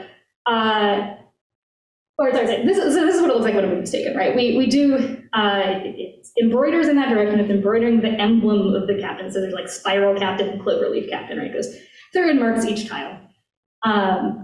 There are different game boards, by the way. We had a whole tangent on like generating game boards. Actually, many of them were terrible. We learned pretty quickly. Basically, the game ends though when you've been to all the pale pink hexagons, which are like the cities. And then each player gets a point for every tile they explored, and I think 3 points for cities. I don't quote me on any of this. But the point is that at the end of the game, the machine comes up here and embroiders their score. And something interesting about this process is going, it's not going. Okay.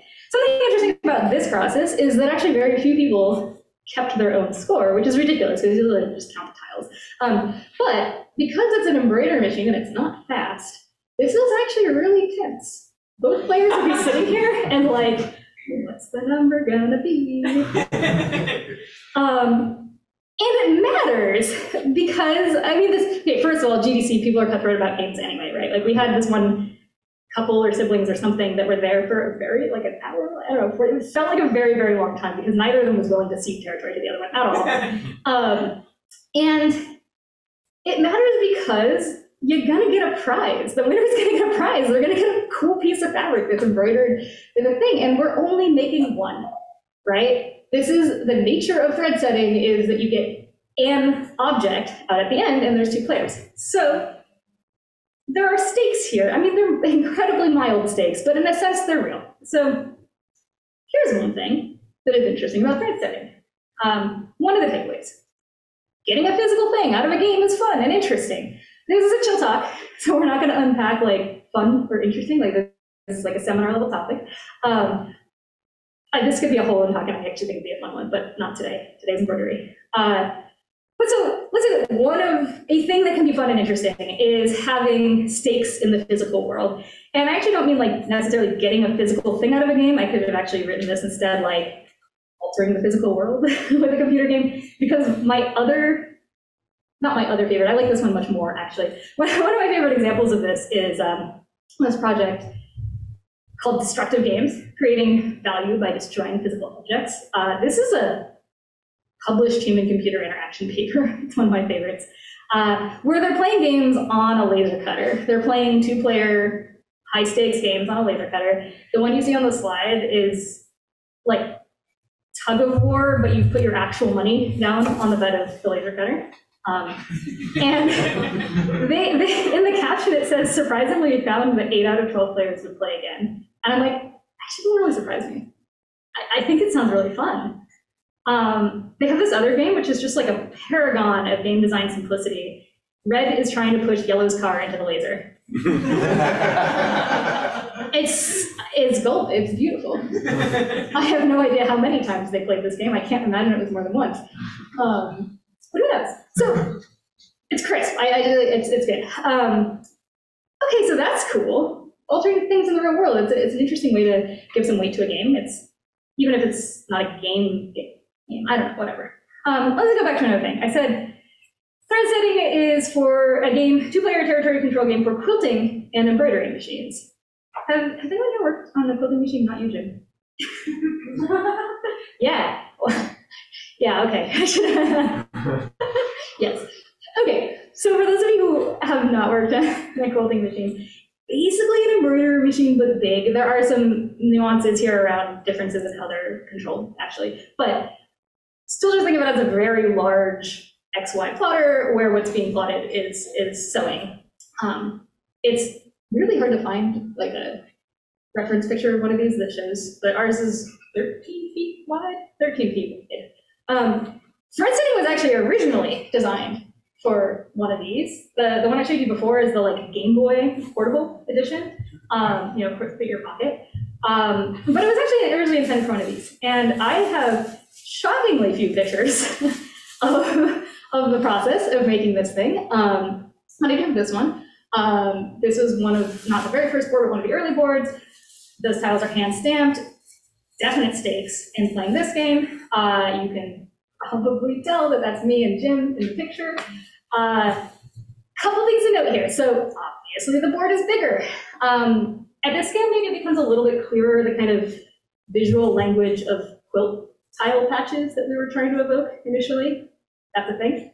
But the other thing that I want to draw your attention to in this picture that's very different from the original version versus portable, it's a little bit subtle in this picture, but I'm about to take my move. And I'm about to do it by pressing directly on the fabric itself. There's a little ring of lit switches, it kind of looks like the one on portable, but it's mounted to the sew head of the machine. So on the quilting machine, the whole sew head is moving around instead of like, it's kind of inverted.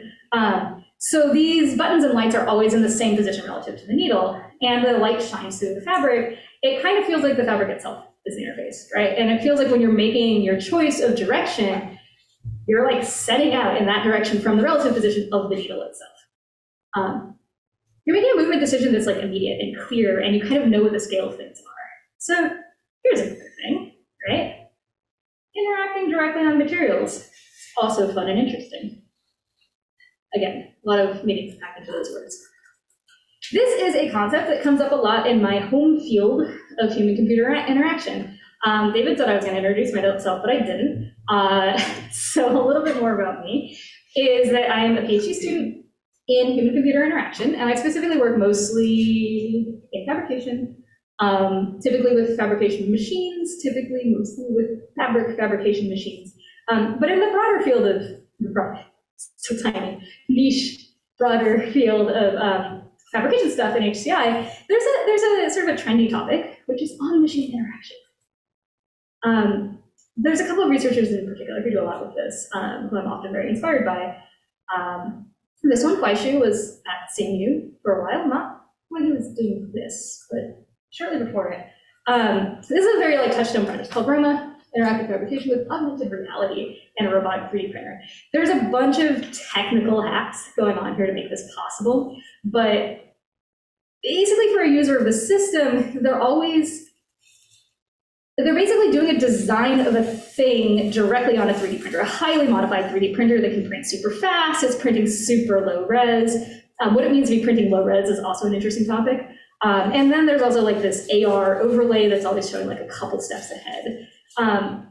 There's also this, another system, this is one of my very favorite systems in this area. Stephanie Mueller also worked on a previous system I just showed you. She's, in my opinion, like the best researcher in this kind of interactive fabrication area. This is, it's essentially glass blowing, but with acrylic plexiglass and a sort of highly automated system. So if you gesture over this thing, the computer will figure it'll heat up the plastic for you, and then it'll put some air pressure in. But for you, the user, it's just gonna kind of feel like I'm like magicking up bubbles in air, which is maybe a kind of a funny way of saying like direct material, because you're not really touching it, but you are seeing it in real life, in real scale, with the actual material properties it's gonna have. This is a slide from Stephanie's talk about that project I just showed you. And so she apparently lays out a possibility space here as that, you know, maybe there's historically kinds of computing systems where you do, like, you process a job, right? Like back in the day, punch cards, right? With a computer, you like punch all your cards, you hope you didn't make a mistake, you like go to your assigned slot, you feed the cards in the machine, you find your mistake, you come back tomorrow.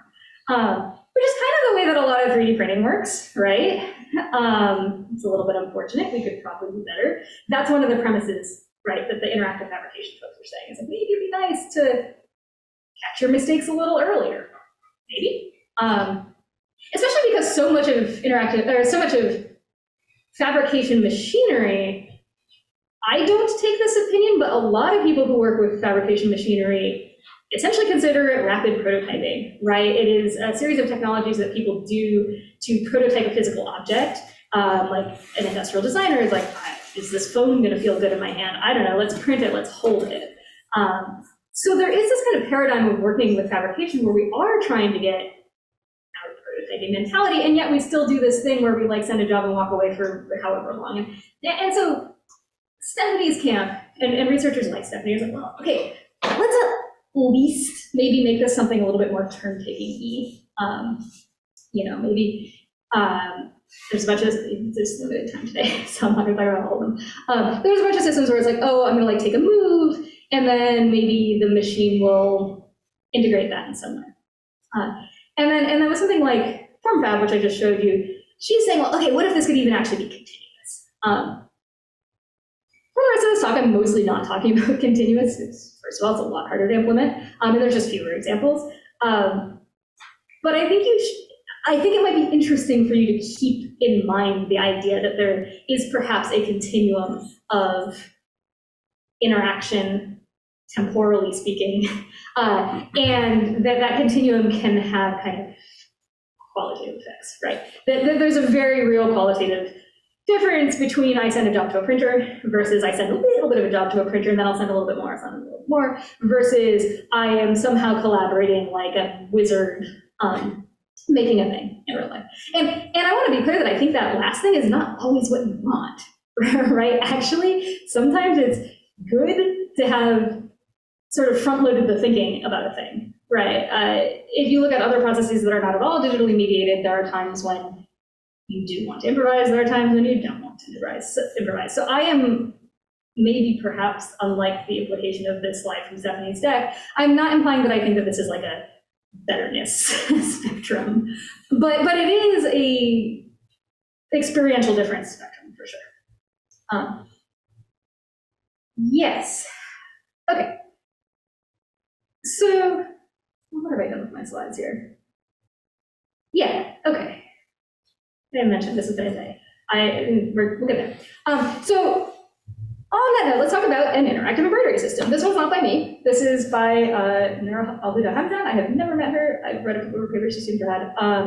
So I don't know maybe some of the underlying details of this system. But it is a system that is intended for e-textiles production using an embroidery machine. Those of you in the room who've either been in my e-textiles class before or who are currently in my e-textiles class, thank you all for coming, know that e-textiles is a domain where you're often juggling multiple possible things like the aesthetics and also the functionality and also the, well, functionality in terms of like how it's going to work, but then also how you're going to make it. There's like all these kind of factors that you're sort of simultaneously juggling. So this system is proposed to help you maybe abstract away a little bit of the functionality and give you a little bit more like material directness. The idea of this thing is that you're going to like doodle directly on your fabric that's hooked up, where you might want some traces to be, where you might want some components to be, and then you're going to like scan it. There's a bunch of image processing stuff, and then it's going to like reify that as embroidery onto the fabric you doodled on, completely tangentially.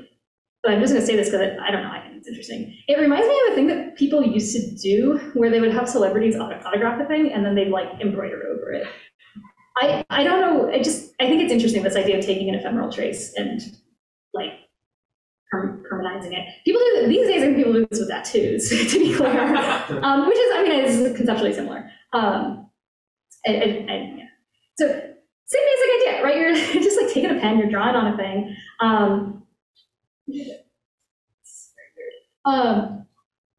Drawing on a thing literally, I think there's a couple different colors of pen for like, I want this one to be a conductive thread versus I want this one to be like a decorative thread, whatever.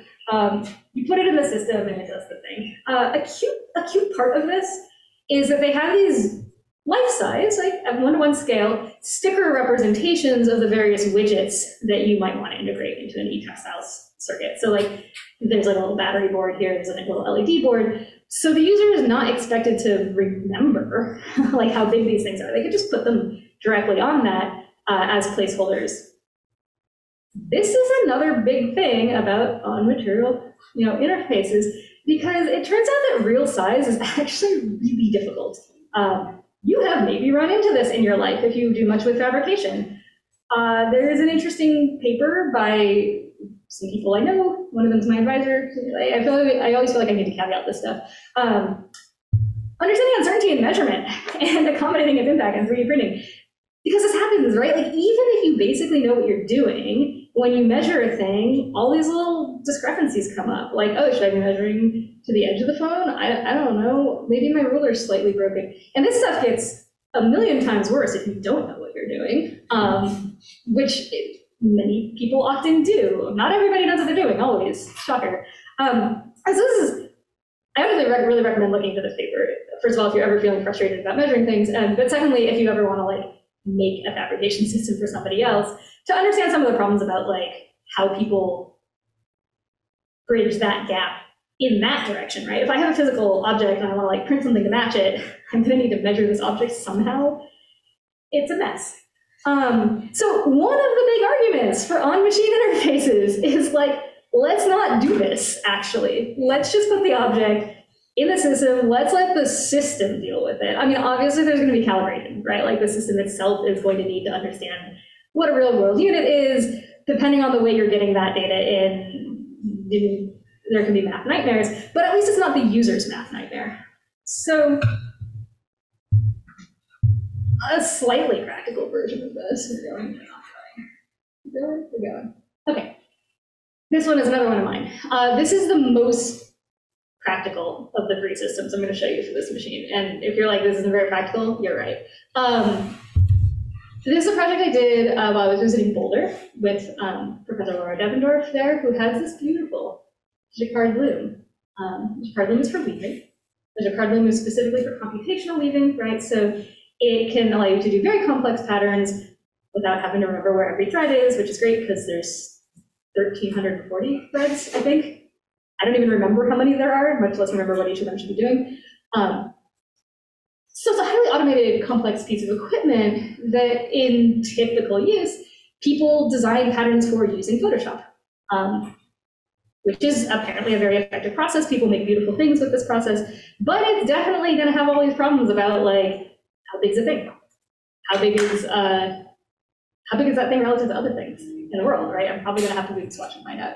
So here's a little sketch of an interface where I'm like, oh, just put some blobs directly on where you're going to weave. There's a camera that you can't see up at the top of the screen. And I 100% cheated here, I will admit to all of you all today. It's looking for orange things. This will not work for anything that's not orange. But that stuff is orange, so we're good. Actually, well, yeah, ask me later. So you can make these little orange blobs. At the time, also in the lab, there was another weaver who was actually using a process very much like this, completely unprompted by me, prompted basically by like Matisse, right, and like cutouts as a form of composition. So I'm like, see, this is legit. People like to arrange blobs. And the point being is I can make a thing, I can make a composition, I can scooch stuff around, I can see basically what it's going to look like, you know, in terms of scale at least, and then I can weave it, which is slow. Weaving is slow. Harrison, please don't make fun of me for how badly I throw the show. There's no hazing and weaving. There is no hazing and weaving. That's true. Especially not in Laura's lab. Laura's lab is very, very fine people. So could you explain what happened after the orange blobs went down? Yeah, so the orange blobs went down, and then I went over to my computer, and I hit the space bar. Right. And I'm running a processing sketch on the computer itself that is grabbing the webcam image. At that time, the webcam's pointed right down at the warp where the paper blobs were. It's doing a bunch of image fix-up stuff. It's doing some weaving-specific fix-up stuff that is tangential enough from here. Talk 101 if you want. And then it is sending those row-by-row instructions on request to the loom. I'm also alighting a bit here about how this loom doesn't normally get real-time data, and we've been some hackery. Don't tell this company. It's not real hackery. It's fine. Yeah, so this is one, but oh yeah, on-machine interaction. And I'm like, all right, I like it. I kind of think this is the most boring one. No, I said it's the most practical one, which is not a synonym for boring, but it is. It was one of my advisors like the best. And it was okay, we got this thing going. Let's do something, I don't know, weirder. This one's an homage to Golan. I think I've told him that before. If I'm weaving in the real world, maybe I can use the weaving as some kind of trace about its own process. This one's a slit scan photograph. So every time I go up to weave a new row, every time I have just finished weaving a new row, this time there's a camera pointed at me, right at me, my face. Right as I request a new row, it takes a picture of my face, it grabs, where we are in the picture, turns that into a satin pattern, and then we weave that row. So this is something where there's still a physical input. It's not a direct physical input. It's very not direct. Actually, this was really weird weaving for me because I really felt like I was doing like a performance, right? I'm like, weave and smile. I put on a lot of makeup for, I mean, it's probably obvious. I put on a lot of makeup for this also, which the rest of the lab thought was really funny because I was in Boulder, Colorado in the summer. I'm like, people are not even wearing shoes, and here I am, like, but that's what this project was, right? It was about like capturing this kind of moment in time and this weaving process. Physical input, a little bit less direct. Not a physical input at all, a third thing I did with this, but still about on-machine interaction in an abstract sense. This is Twitch Plays Loom, a real Loom, not the 1985 graphical adventure game. That's the whole name of this project. And as you might be able to tell, what's happening here is that I'm streaming the weaving process in real time. We can call that real time. Twitch has a bit of lag to it. And a bunch of my nerd friends are watching me do it, and they have a little clicky interface that they can click on individual interlacements to change them in the weave, which is a like incredibly ineffective way of altering weaves. I want to be clear. I was kind of trying to throttle them a little bit, basically. This, again, full honesty in this room, was 100% intended as a joke. The joke is that Twitch is where loud, fast things happen, and weaving is, actually it is loud on a TC2, but it's not fast. And I don't think my viewers could tell that it was loud because it was loud in that white noise way that the camera is just filtering out. So like I said, I took this as a joke. It's like, oh man, here we are doing a really exciting thing on Twitch. And this is 100% selection bias also, right? Like I said, this is my nerd friends. So they didn't even comment on that at all. They're like, yeah, here we are, watching weaving on Twitch, obviously. But these being a particular kind of nerd friends I have that mostly are not fabrication people, the thing they thought was interesting was actually that they're like, I'm clicking a button and a real thing's happening. I'm moving my finger in like New York, and fabric is happening in Boulder. And this was like, many of them said pretty much exactly that kind of thing, right? That it was mind-blowing to them that something physical was coming out of this like inconsequential or even stupid feeling action that they were doing. So that was interesting because it was not at all how I was thinking about it. I was like, we're gonna get chaos. It's gonna be a mess. It's gonna be a great mess. And I want to be clear, it was actually a bit of a mess because my nerd friends briefly figured out that they could script their clicks in the JavaScript interface. And because somehow I didn't see this coming and did not ruggedize my server. And so it looked like this for about 30 seconds and then the server crashed. Thanks guys. Which is a note, I should have let them do this on purpose, right? Like I probably should have actually supported that. Maybe done like a modicum of debugging. We all learn. Okay. Let me take you back, I think, out in these slides to talk a little bit more about embroidery again, because we are here to talk about embroidery. And these are, to my mind, actually very related projects. Maybe it's a little bit more tenuous. So this is a project I didn't do actually at all. It's a project I helped with at the very end. Tatyana Mustakos, who was at the time a computational design master's student. Are any of you in that program? Just curious. Computational design master's? No, interesting. So this is work that came out of her thesis project. This is not her thesis. This is like a spin-off paper that happened basically after she graduated, but the underlying tech is from her thesis project. And then we were talking about it. I was like, this is so much fun. Let's have more fun with it. And then we did. We wrote this pictorial. Both of her advisors didn't want anything to do with it, so we published it, and we got a Best Pictorial Award, so let that be a lesson. So the underlying technical system here, which also has a spin-off paper. Like, if you're curious about the technical system, there's a SIGGRAPH paper about this, which I had nothing to do with. Like I said, I did not do any of this implementation. It's kind of similar, actually, to the sketch and stitch system I showed you. So it's something where you're gonna sketch directly on some fabric, which is hooped up. It's gonna go into a camera system. There's some little fiducials there. You can do some bunch of rectifying, image processing. I'm assuming it's all kind of OpenCV stuff. And then it does some kind of generation stuff. And if you ask Tatyana what kind of generation it does, she's like, oh, things. There are details in the SIGGRAPH paper, but it does a bunch of weird little generation stuff that quirky things. It's in some sense reacting to what's already drawn. I mean, it is reacting to what's already drawn on the thing, but it's not like filling the shapes. It's playing off them in interesting ways. And she, so this is like the thesis work, right? And then afterwards, she intended this to be part of the thesis, where she was going to do these workshops with a bunch of people and several of these modified embroidery machines. And it was going to do a kind of exquisite course thing where people were going to make a swatch with the machine, helping them. So a person, a machine collaborating for a while, and then all these swatches were going to be sewn together, and it's going to be like a cool, big, glorious quilt. And then the pandemic happened, so we didn't do that. Well, we did it.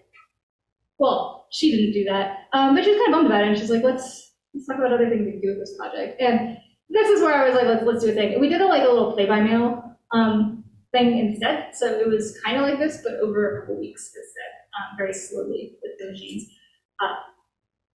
which I think is interesting. I'm going to align again some of the details for time on that. 10 minutes. Okay. Yeah, we'll scoot. Actually, no, I'm actually totally wrong. We're good. Another project with Yi-Ching, because she was out with these embroidery machines. This, by the way, is this, I think, literally the same machine as it's one of the thread setting machines that she was working with. Another thing when we were talking about why embroidery, right? Because she was getting a lot of questions for people on this work, like, why does it need to be embroidery? Why can't it just be a pen plotter? And she's like, well, you're right. But there's something about embroidery. And so in a bunch of conversations I was having with her at the time, I'm like, okay, one of the cool things about embroidery, you can actually attach stuff, right? It's not just a pen plotter. You can put stuff in there if you're careful, within reason. And so I was like, well, I mean, you can probably actually build a thing. In fact, you do, right? This is actually a thing. I don't know if anybody's run across this kind of embroidery project before on the Pinterest corners of the internet. This is an in the hoop project. So this is a way that embroidery patterns are sold sometimes. Like you might buy an embroidery pattern that's intended for this style of construction, where it is a little bit of a collaborative thing. It's like the machine will put down a little line. It's like, here's where the zipper goes. And then the person tapes in a zipper, and then the machine embroiders over it. This is the first couple steps of making a little coin purse, basically. So this is apparently an established technique in hobbyist embroidery machine usage, which is cool. And so we're like, we should probably try to get, a poster or something out of this. So we did. We got exactly a poster out of it. This has a lot of problems. But it's an interesting technique. And so I want to consider this. I'm putting this in the realm of interactive embroidery because it actually requires quite a bit of interaction. But I think there's potentials for interesting interaction here, is what I'm trying to say. So we start with a tearaway substrate. We're cheap, so we use paper towel. And then the machine shows you where it wants you to put a thing. And then you put a thing there with scotch tape. This was also, I mean, there's definitely better ways to do this. And then you're building up these little two-part modules, and you can stack them on top of each other. There's a bunch of unpleasantness about module stacking order that I think I don't know, a mathematician would maybe enjoy, or maybe just tell me I can't do it at all. We did it by bending fabric a lot. And tape, a lot of tape. So there's this stacking procedure. We made a grasshopper patch. Do they call them patches in grasshopper? I don't know. We made a grasshopper thing. Here's a Stanford bunny. So those of you who do any kind of graphics research know that if you were making a fabrication machine, it's like minimum viable fabrication machine has to make a Stanford bunny. So we get it. We're good. Made this Oscar Schlemmer ballet pants thing, which are fun. And the point though is that all of this is made in this weird kind of ad hoc layer-based manner, which is exactly what sewing machines are good at. And I think in the poster it's a strange claim, but we make it, which is to say that sometimes people have a hard time sewing beginning sewers have a hard time sewing non-flat surfaces, and so much of clothing is curved seams to curved seams. And actually, this is a perfectly fine way to make three-dimensional objects, if you don't mind this aesthetic, which I think is kind of cool. So interactive fabrication, in a sense. Maybe it could be more interactive, actually. I think that could be interesting. Instead of a little bit of pivot at the end here, you're going to see some even more half-baked work of mine. Aren't you ready? Who knows this one? Do you all know this one? No? Okay. This is Mimus. Mimus was born here. Mimus is the child of Madeline Gannon, who's a really wonderful everything researcher.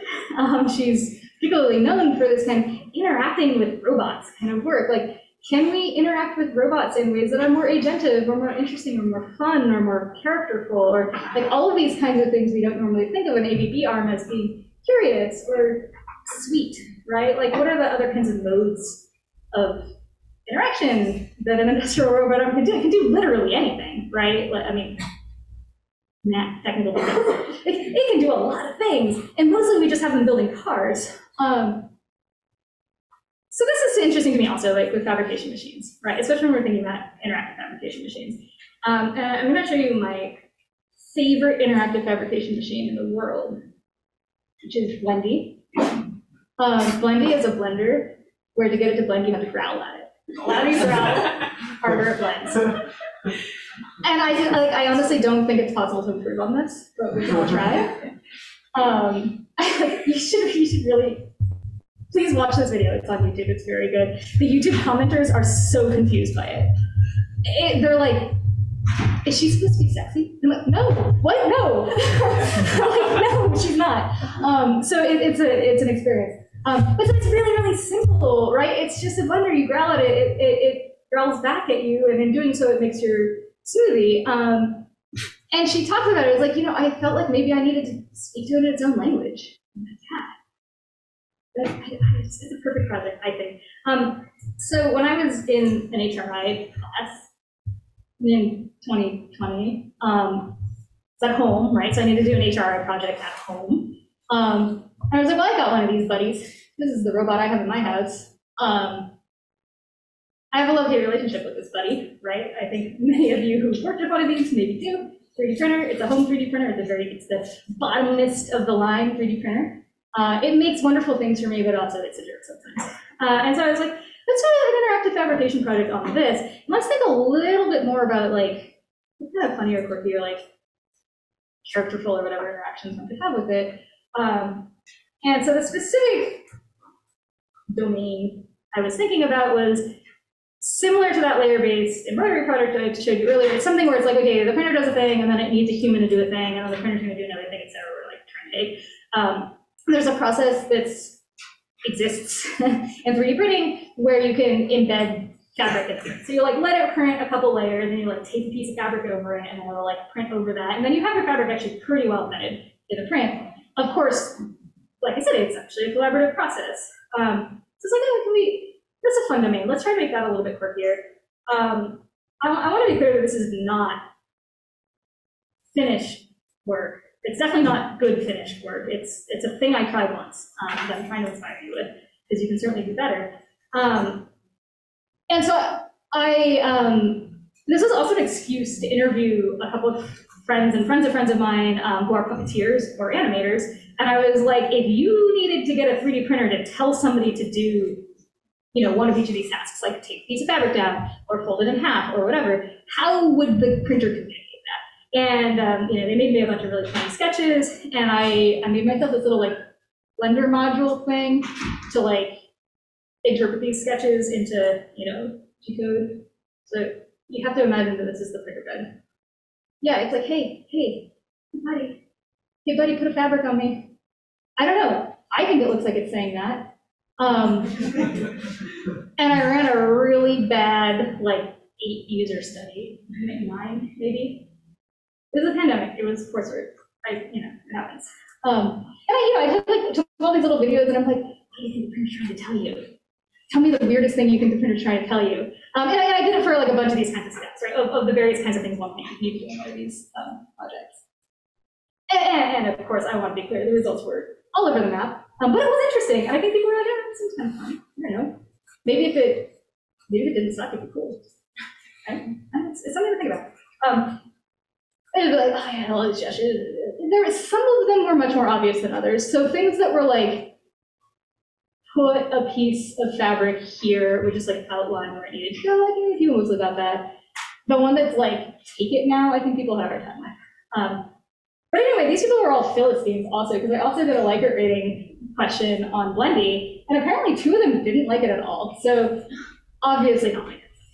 Okay, that is the end of my talk. Basically, I mean, my goal here is like, hey, did you know this exists, right? Interactive fabrication with machines exists. You have these cool little machines. They're relatively straightforward to program. They do a fairly limited set of things, but that limited set of things is not so limited that you might not be able to think about, I don't know, maybe it does little gestures or something. Maybe it only does gestures that you understand, but that's okay. We're done. We're done here.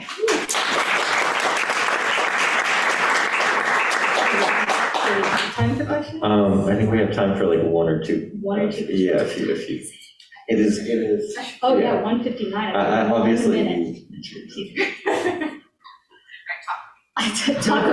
Fire those questions at me. Do y'all have questions? Here, where are you? Hey, Lea, have you tried using non-standard yarns in your like quilting or knitting or embroidery? Yeah. So how non-standard do you mean? Because yes. Like metal. That's technically wire. But not with the fanciest knitting machine, because that's rude. Little bit in the weaving. With the appreciably less fancy knitting machines, definitely. Weirder stuff. As you know, I'm also in the Morgan Matter Lab, and so we have like liquid crystal elastomer yarns. Like, I don't know, try that and see what happens. You know, not necessarily to a high degree of success. I, cover your ears, you textile students, generally don't think the interesting part is the materials. Personally, for myself personally, I'm often more interested in like the structures that come out, or these. But I mean, that's not entirely true, right? Because like the solvent lace process, where we'll talk here about it later, but it's like it is taking advantage of a particular material property to do something that like nobody else can do. So yeah, materials are rad, but it's not like the first avenue for me personally, usually.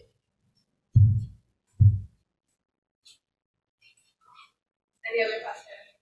If you're doing something weird in embroidery, put it in the bobbin. That's the advice. You probably already heard that though. Jim, you look like you might have a question. Jim always has a question. They're always hard. There was something that was on my mind in the middle of the talk. Now I'm trying to recall it. I did also drop you a question in live chat. That's I'll check that in specific. Yeah. Okay. All right. Well, Lea, thank you so much for. Email me. Yeah. Thank you so much for coming.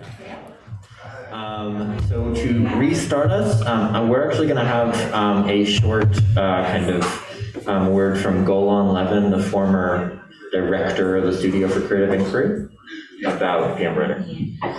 Hi everyone, it's really a thrill to be standing back up here and to see all your lovely faces and to see this event made into a reality. I wanted to sort of partially welcome you because the studio has wonderful new leadership and these folks are taking command in a wonderful way to kind of lead this workshop, but partially the seeds for this were set a while ago when I caused PEmbroider to happen.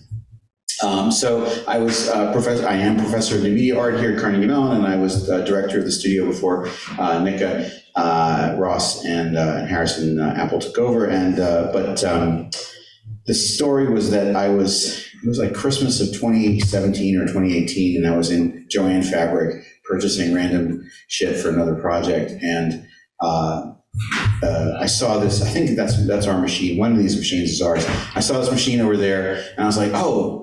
I've always kind of wanted an embroidery machine so I could, like send it, stuff and do as another way of making art happen out in the world. And I was beginning to think about like, how can I get generative art, off the screen into the real world in a way that's more permanent. And so I saw this embroidery machine and it was on sale. It was like $1,000. I was like, that's actually like really good price for what all the features. And I was like, yeah, this is amazing.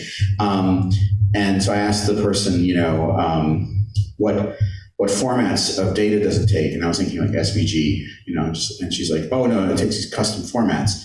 And I was like, oh, okay, well, how much is the software to, she's like, you have to get special software. And I was like, okay, there's no free software? She's like, no, you have to buy special software. And I was like, well, how much is the software? And she's like, $3,000.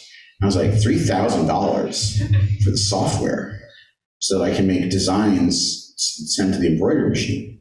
And she's like, yeah. And then I was like, really, there's no other options? She's like, oh, there's lots of options. If you add an extra $400, then you can get text.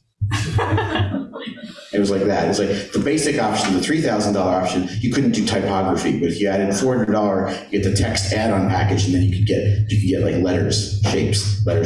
And so I started to like look into this, and like the software for these things.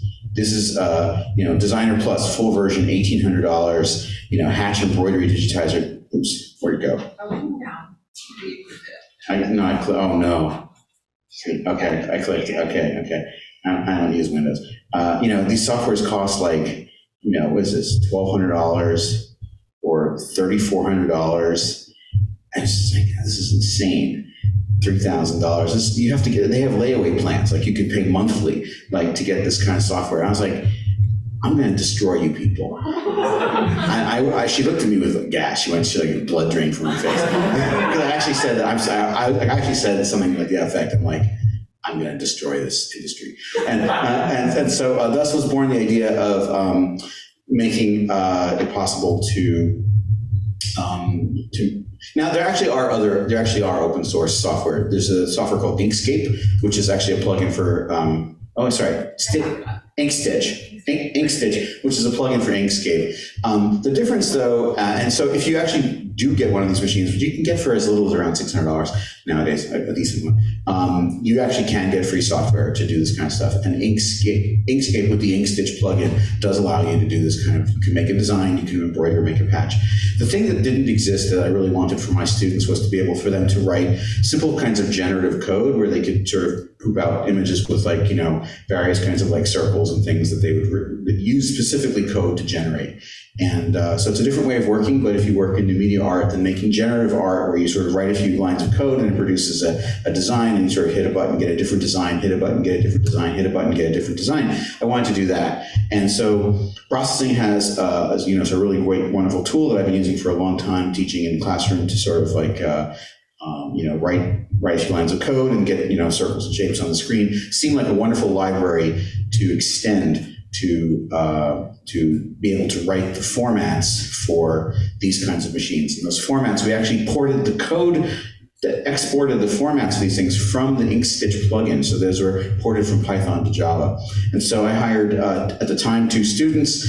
Tatyana was one of them, and Lingdong Huang was the other, to kind of work as a team to develop the PEmbroider plugin for processing. And so Tatyana was sort of, pushing us forward on making sort of the demos that would sort of push the technology so we understood what we had to do, what we had to support, and sort of had all the knowledge about embroidery systems and what embroidery needed to do so that we could sort of inform the development of the software. And Lingdong was working on porting the file code, the file exporting code from Python to Java, and also working on a bunch of really gnarly computational geometry problems for producing parallel stitches and other kinds of things like that. So there's even some computer vision in there to kind of understand basic shapes and things like that. So the Tatyana and Lingdong together basically produced PEmbroider.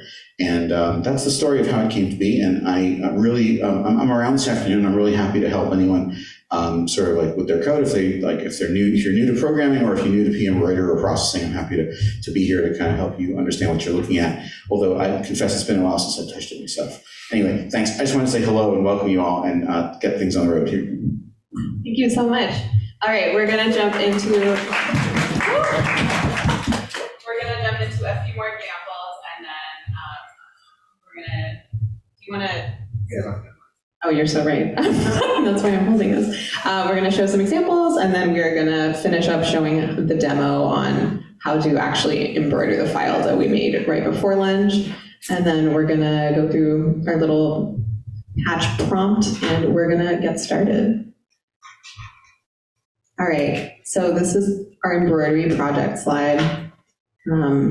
And this has some of our work. So this is a project that I worked on called Tiny Overcoats. And it is a custom software that makes coats only for this little guy.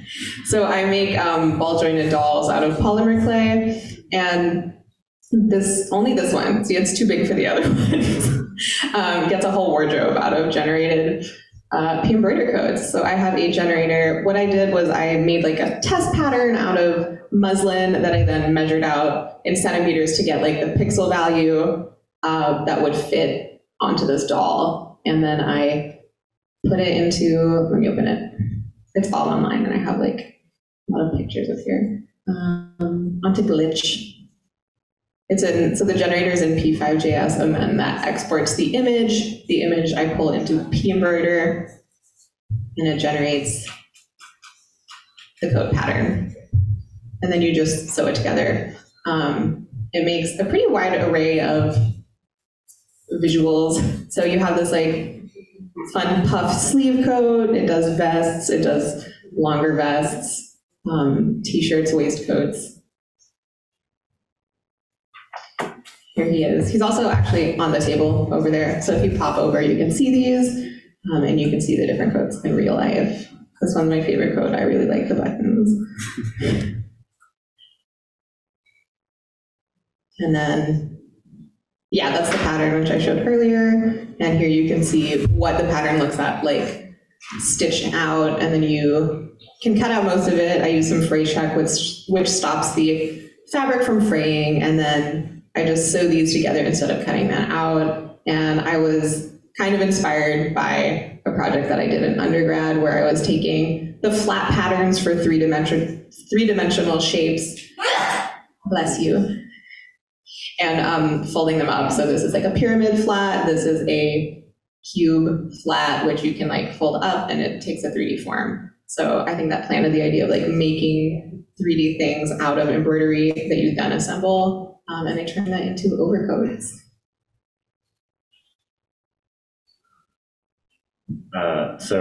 This was a piece that I did this for as like a Lunar Gala alumni line last year.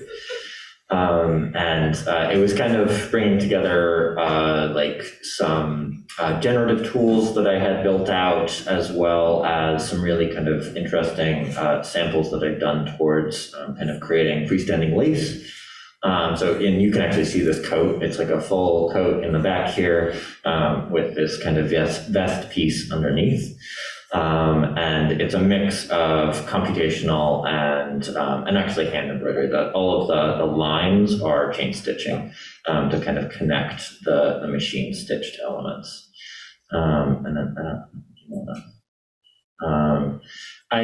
There's some other, So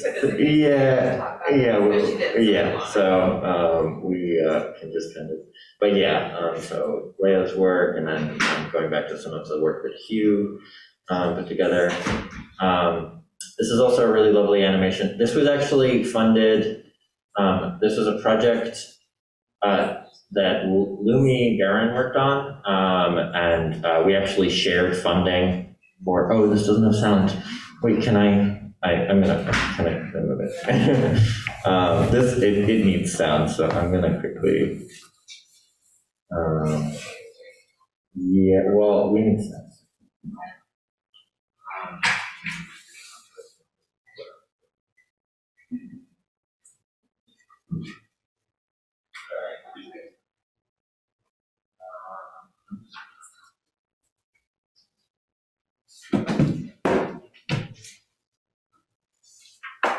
Go ahead and plug in.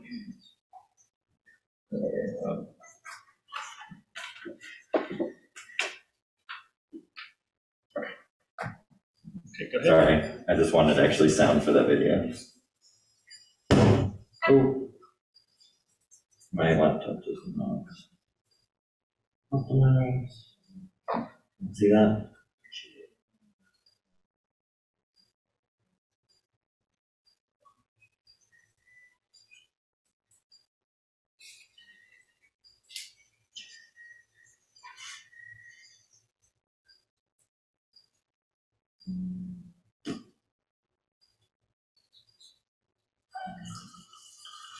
That's kind of very calming.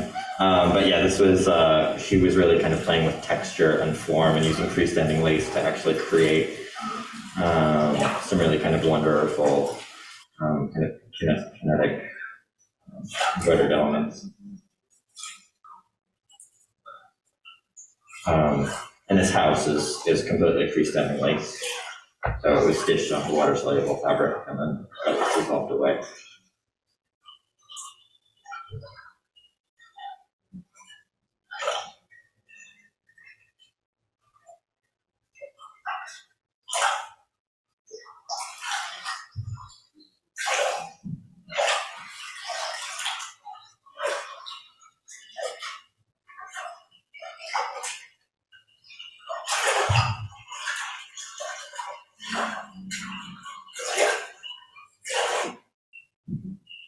But yeah, and then so kind of going further with kind of talking about freestanding lace. So this is Meredith Woolnow, which actually Lea referenced in her presentation.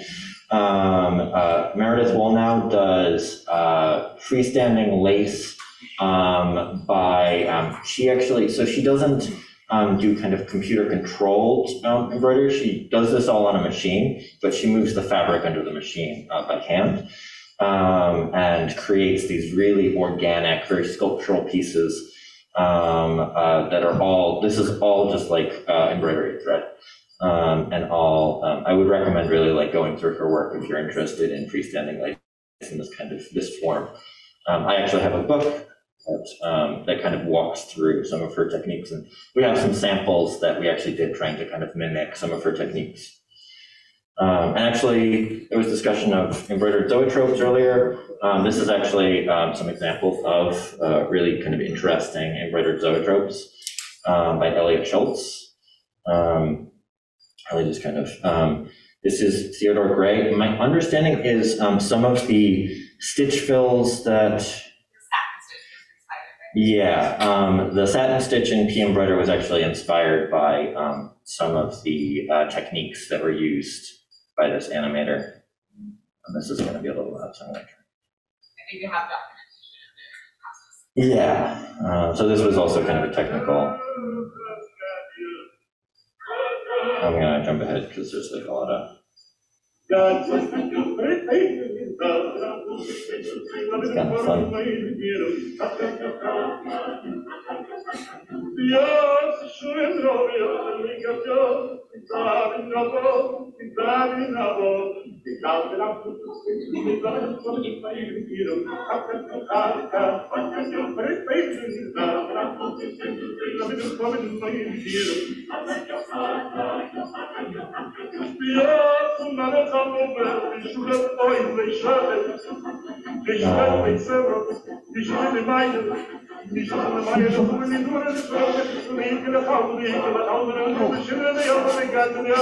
I don't remember ever this list. I don't know if I've ever watched this whole thing.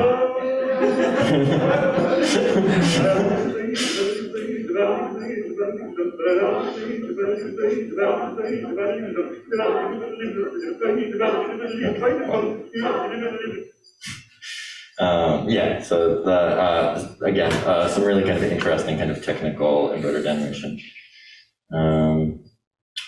This is also, I believe,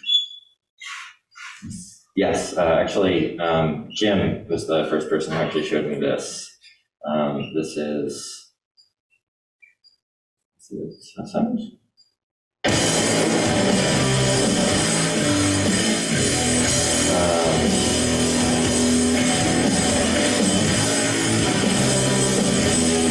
I kind of love this one because you can see it's like all on black denim. Very fun craft.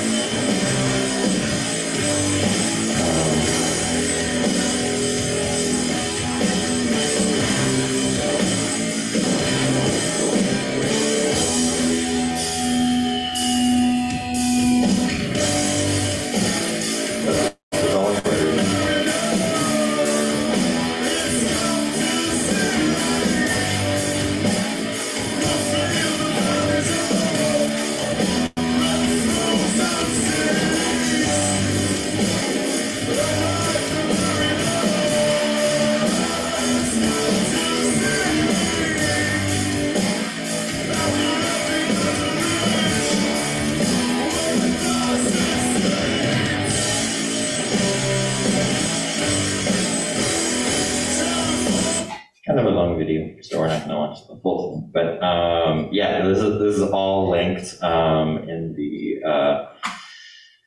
deck. So if you want to go back, so this is actually a really impressive piece. I wish I'd linked it a little bit better here, but actually, do you want to speak to it a little bit? All right, this is a giant embroidery. Can you zoom in? I believe it's like 30 feet long. And it was hand embroidered. It's an embroidery of the Wikipedia page for the Magna Carta by Cornelia Parker. And it is just, it's crazy. It's so big. By hand. Well, not, okay, so it was like a lot of different people, but it was by hand. You can kind of see like, that's like a paragraph section. You can see where like the fabric joins together. Yeah. It's like, let me find, it's like, honestly, it's like 30 feet long. Yeah, you can find the Wikipedia page. We have a link in the tiny URL. Did they do it all at once or like kind of take one at a time? I think like a different person did like each chunk, so it was kind of simultaneous, kind of not. But there's another Wikipedia page for the embroidery and one for the Magna Carta. And it's also kind of funny because Wikipedia is like constantly edited, so this is just like the page doesn't even look like that anymore. It is 1.5 meters wide and nearly 13 meters long, which is 4.9 feet by 43 feet. It's also some notable names actually working on it. Yeah, kind of a crazy piece. And then the next project, I'm obsessed with this project. This is a embroidered 8-bit computer using like metallic thread, and it's programmable, and you can go in and make it do things. And it's so pretty. Does that link work? No, that's not it. Yeah. Oh. No, there's nothing clickable.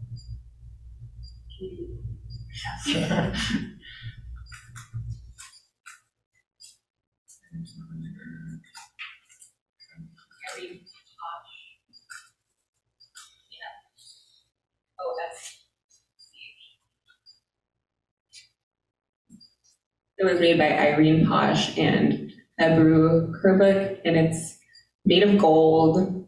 What more could you want?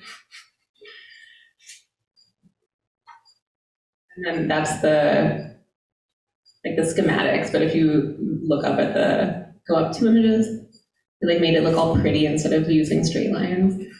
It's beautiful. Do you want to talk about this? Yeah. So I mostly bring this one up because there's a lot of really, this is all hand embroidered, I should note. But this artist was actually someone who I've referenced a lot in terms of like stitches that I've tried to develop. So if you look at some of the examples in the back, you might actually see like this kind of radial satin fill is something that I've actually worked a fair amount to kind of create in some of the machine stitching. And there's some kind of natural kind of knotting patterns and different types of stitches that I've worked to actually kind of emulate some of the textures. But this is really like she works with such like really wonderful texture and form. And this is a case where I'm like, oh, it is really, really effective to use this kind of as inspiration. And then and try to kind of create what you can on the machine. And yeah, so that is the but yeah, so that's kind of all of the examples we have. Again, I would recommend if y'all haven't, I know that people have been kind of moving around, but there's lots of examples in the back. A lot of the stuff that we just referenced in that deck is actually on that table right now. And then, so we're gonna start moving into kind of, I'm gonna demo how to run some of the files that we did earlier on the machine.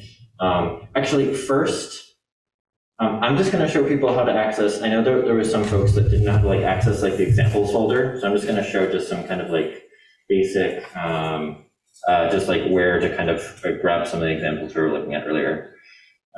So I'm actually going to speak into this until I show that, and then I'm just going to show how to run things on the machine.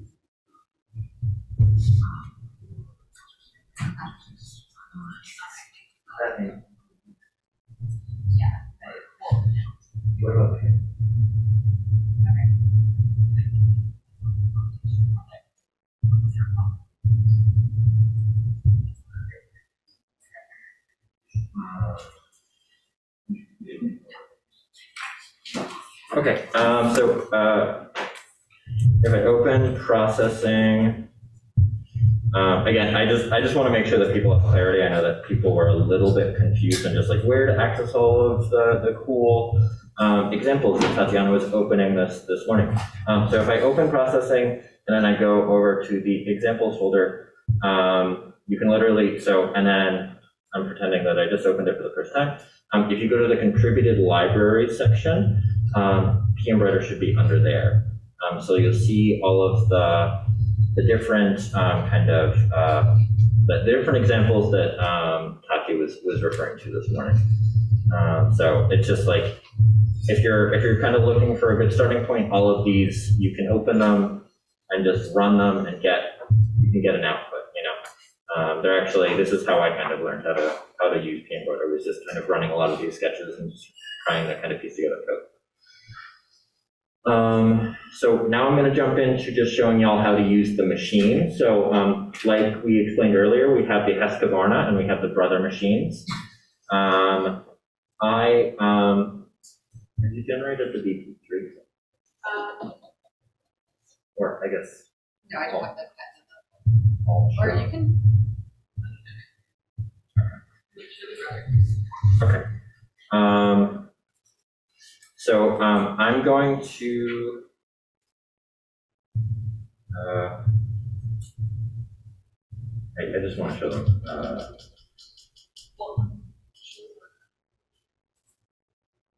Do you want to show them? Do you already show how to kind of put the files on the flash drive and just kind of start that process? Yeah. I showed it earlier, but to put the files I showed it earlier, but to put the files on the flash drive, you just go into the folder where it got generated. I know a lot of you were looking at, like, that's the same file that in the same folder that like the PNG is and that the project is, and you just drag it onto your thumb drive, and then it'll show up when you plug it into the machine.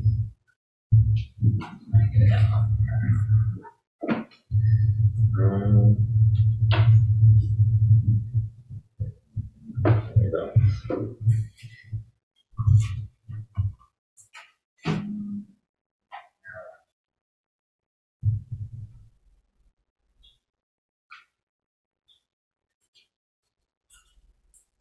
So I'm going to try my best with this. You can see.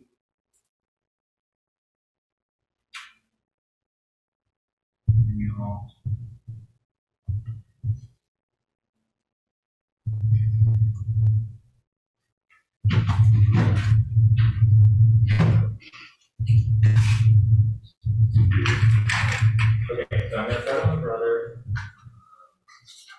Tati put, so it's,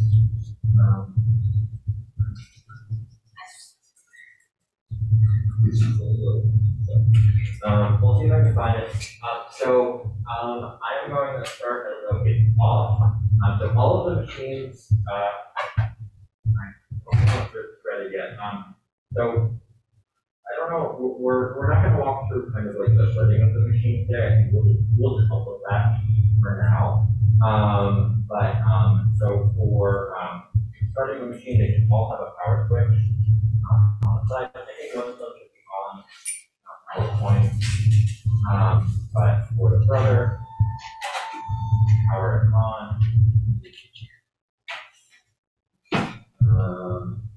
And then, the Brother has a touch screen, and the Husqvarna does not have a touch screen. Again, I'm going to walk through that in a second. But you actually have to interact with the touch screen for the most part. I'm going to plug in the thumb drive.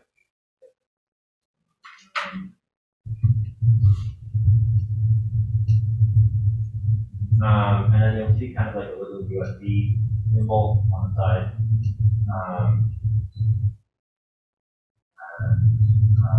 So I'm loading the design. I'm also going to quickly show you actually on the doc cam how to keep the fabric. So I'm just playing with the design right now.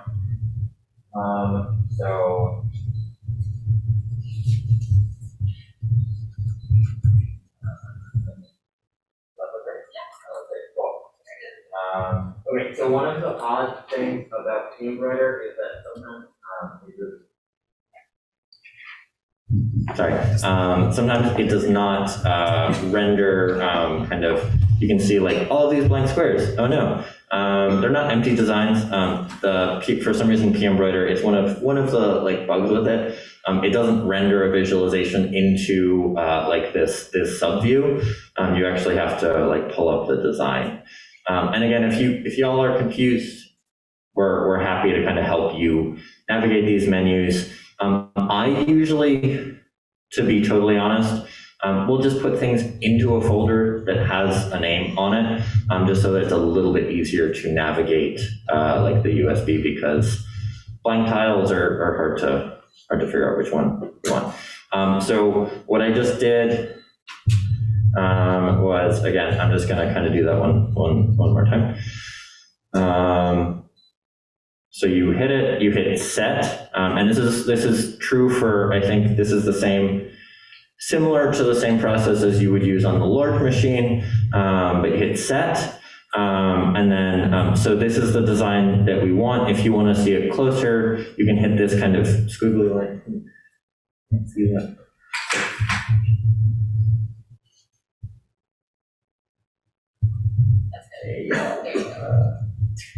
There we go. Okay. Oh, awesome. Thank you. Yeah. So you kind of hit this squiggly line, kind of embroidery hoop looking thing that actually just kind of pulls up a closer in view of it. And then you hit edit end. That allows you to actually move it around in the hoop. I don't have a hoop in yet, so. So yeah, so that pulls up the design. I'm actually going to quickly show you on the doc cam. So,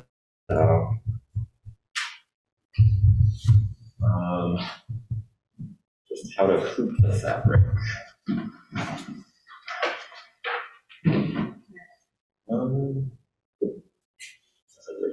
I have my hoop here. Okay, so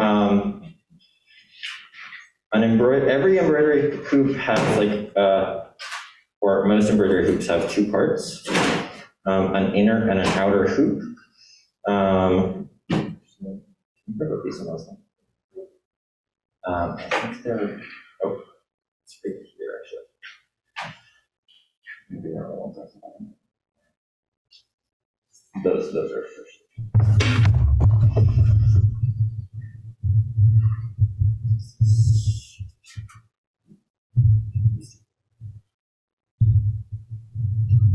I'm just looking for the materials. Yeah, okay.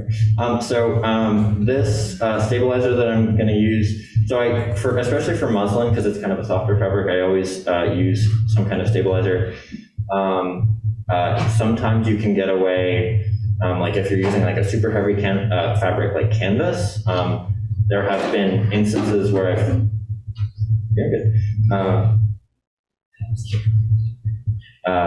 there are instances where I've been able to get away without actually adding stabilizer on it, but we're just going to show kind of the full process.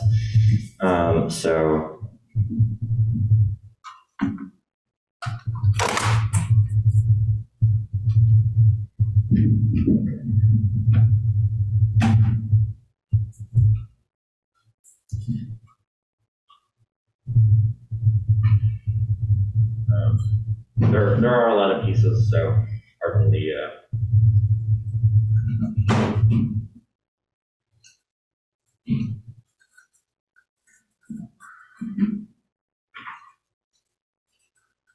Okay, so whenever you're hooping, I always put my stabilizer down first, and this is like probably a little bit too big, but it's definitely better to go bigger than smaller. And then we have really nice big pieces of fabric pre-cut by Harrison. And you can actually see the outline of the lower frame. And then, so there's usually some kind of indicator or like an arrow kind of marking up. And if I look at the lower frame, there's also an arrow here. But you want those, there's always an indicator to kind of mark like what you want to meet up.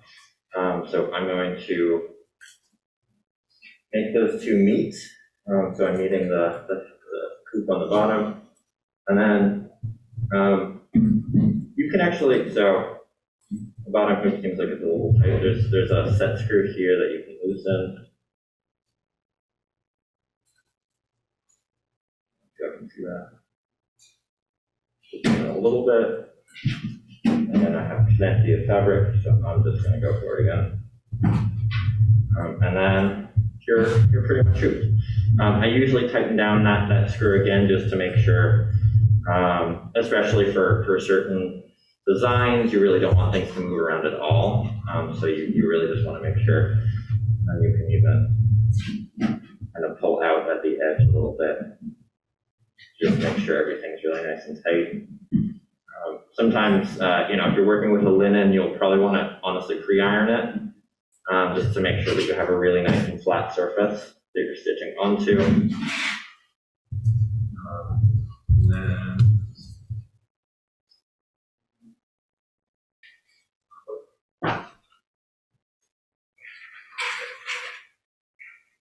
okay. Perfect.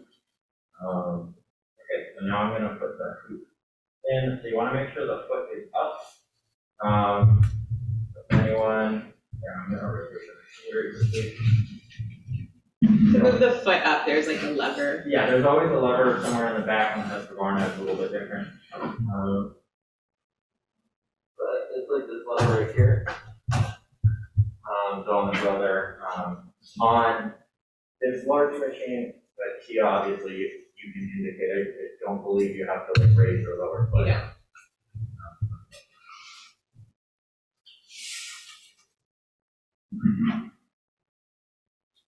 Okay, so we're going to raise the foot. And we'll have to put it in. Again, this machine is pre-threaded. It's a white oven thread and a gray top thread. And then I'm going to go back to the menu, the touch menu. I'm going to hit Edit End. And you can see, so the interface is showing kind of the center. If I wanted to move it up, I can. To fit like other things, you can actually add additional design into the hoop, like in this interface. We're just going to kind of drop it there. And then, so now it's in kind of embroidery mode. So if I lower the foot, you can actually see this is going to go to green, and it's actually going to allow me to start. So I'm going to hit the button. Here. Sorry.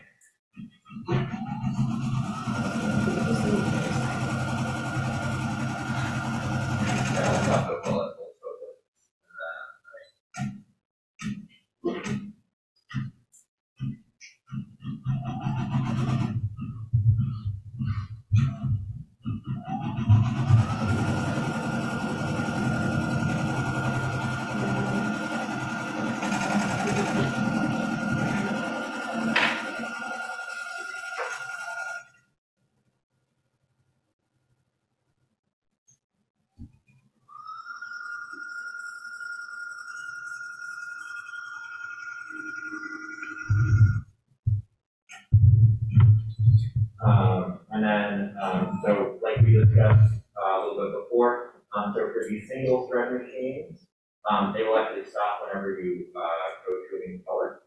So the first one was encoded as a blue, and then the second part of the design is green.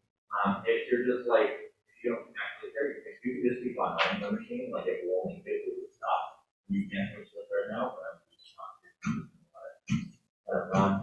and most embroidery machines have like a feature that will actually cut that travel thread.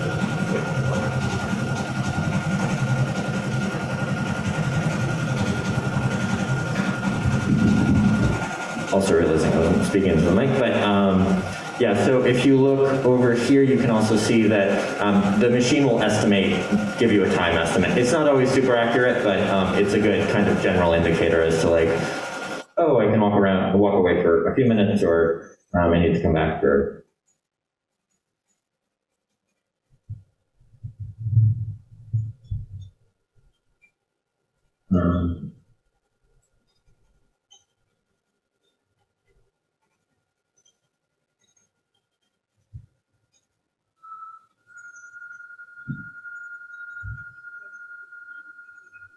Yeah, if you can. So in a second, I'm going to move to the Husqvarna, just to kind of give you guys a quick rundown on how to use that machine, because that's the other type of machine we have in the studio today.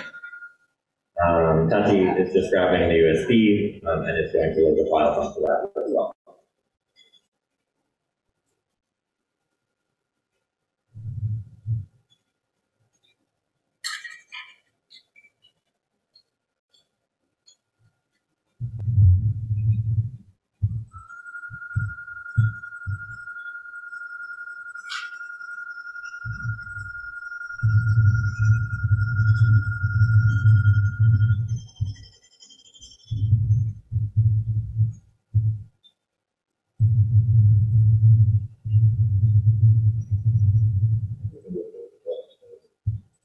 So I'm actually going to start to get I'm going to actually show you all the like slight difference in the hoop from the brother to the Husqvarna.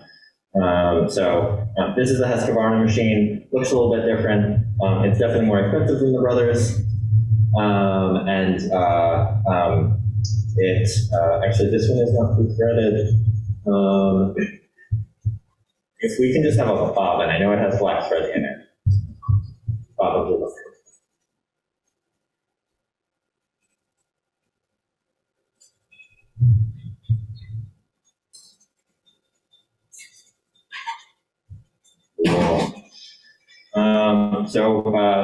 We'll kind of quickly go into materials that we have available, but we have a lot of like pre-wound bobbins if for some reason any of the machines are running out.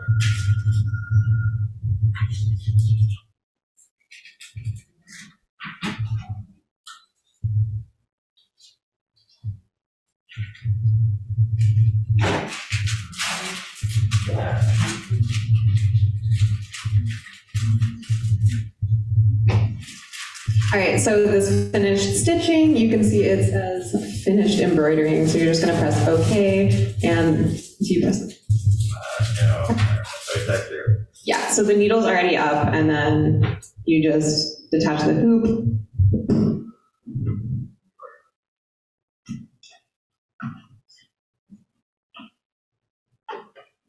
And then you can pull it out. And there it is. I'm going to leave it in the hoop so that we can embroider more stuff on this, but if you're done, you can just take it out of the hoop, and it's embroidered.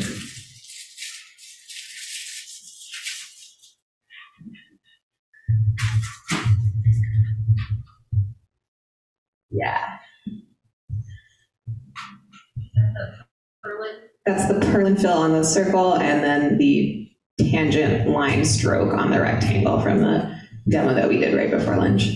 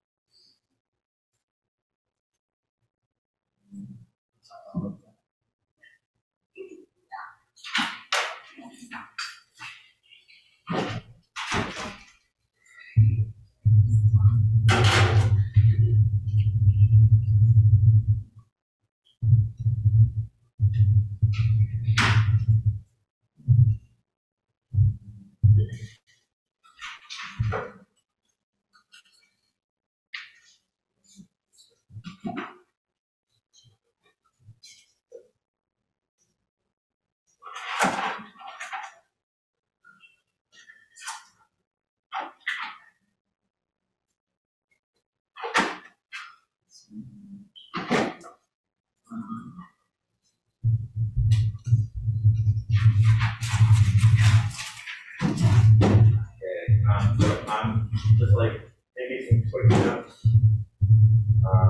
quick notes about the difference between like the Husqvarna hoop and the Brother hoop. This actually has like a quick release that will actually allow you to kind of open the hoop a little bit more easily. So again, that's, and it also has a slightly different mechanism that allows it to attach to the machine itself. Just Muslim.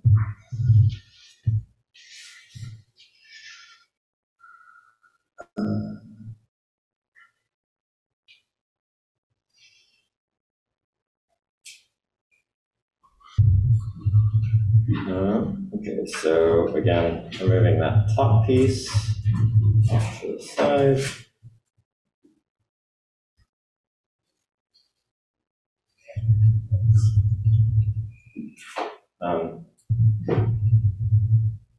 And the stabilizer.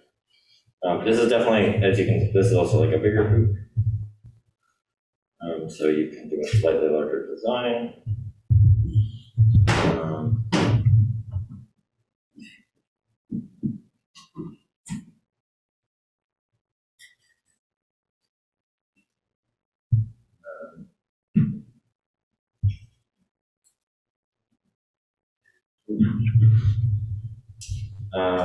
So also maybe a good indicator is that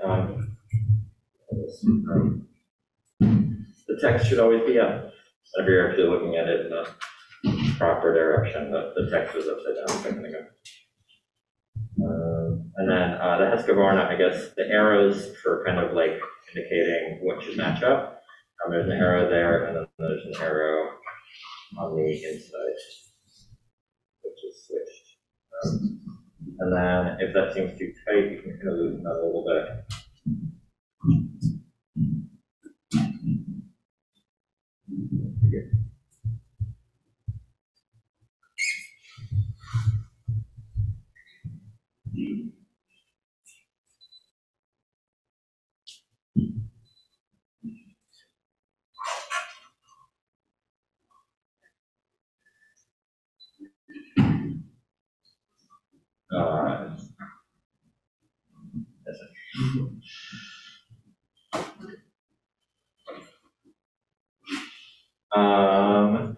And then we're going to take it back.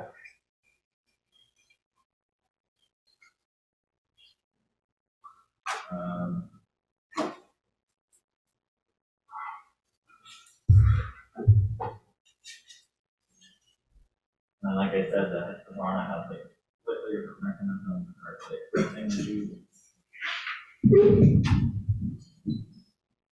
So with this one, it just kind of slots in instead of the Brother, you kind of put it in through the top, right? Yeah.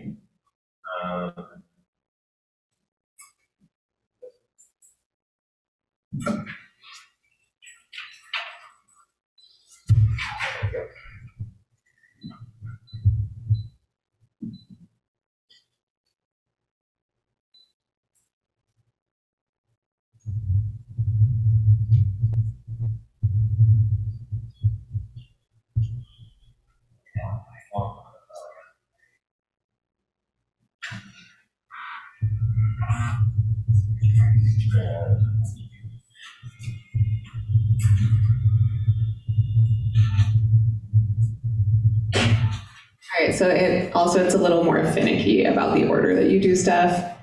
So when you turn it on, it should have the hoop not in, and then it's going to be like, oh. Like all you have to do is All right, yeah. So you just press OK back then, and then now you can put the hoop in. and it's going to show the USB contents. So we're going to go down to workshop demo.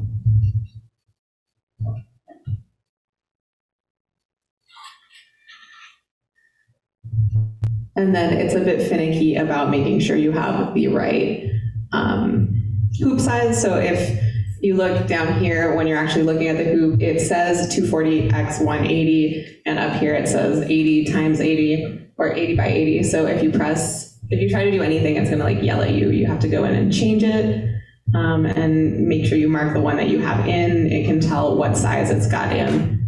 So now it should be good to go. And then you lower the presser foot. You press start, and it starts. What was that? Oh, that was you pausing it.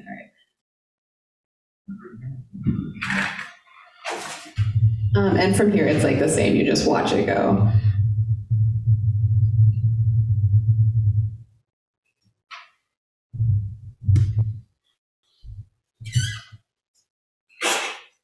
And we'll be walking around so we can help you out if it's having issues.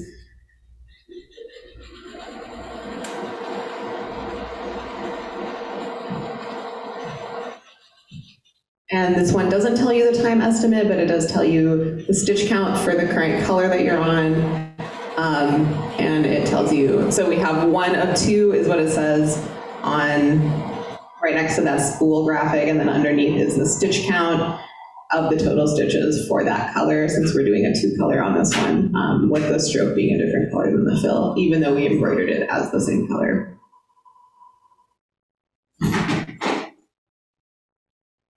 And when it's done, it says change color, and it always, yeah, that's the RGB value. Sometimes it makes stuff up for the color name, but yeah, and then you just start it again.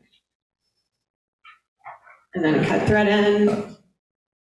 Sometimes it's not long enough, so it's fine. Like that one already disappeared. And I'm gonna start again. And then, yeah, and then you just wait until it's done.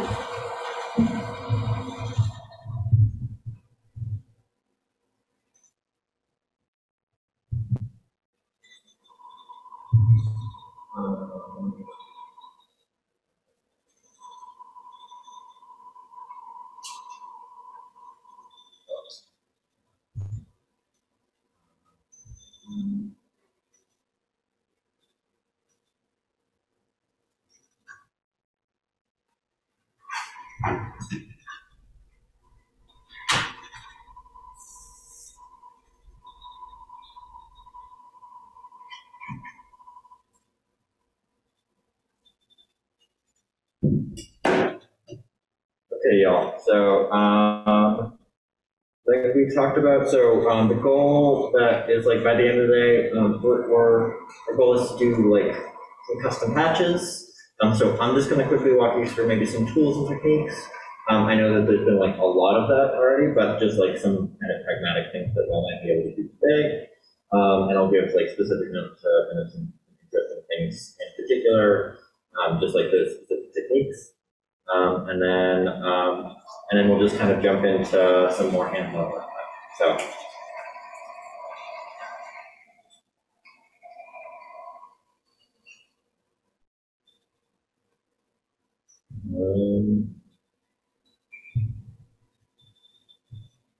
No, okay, broken link. Well, okay.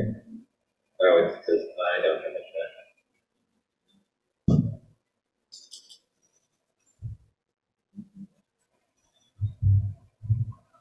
Yeah.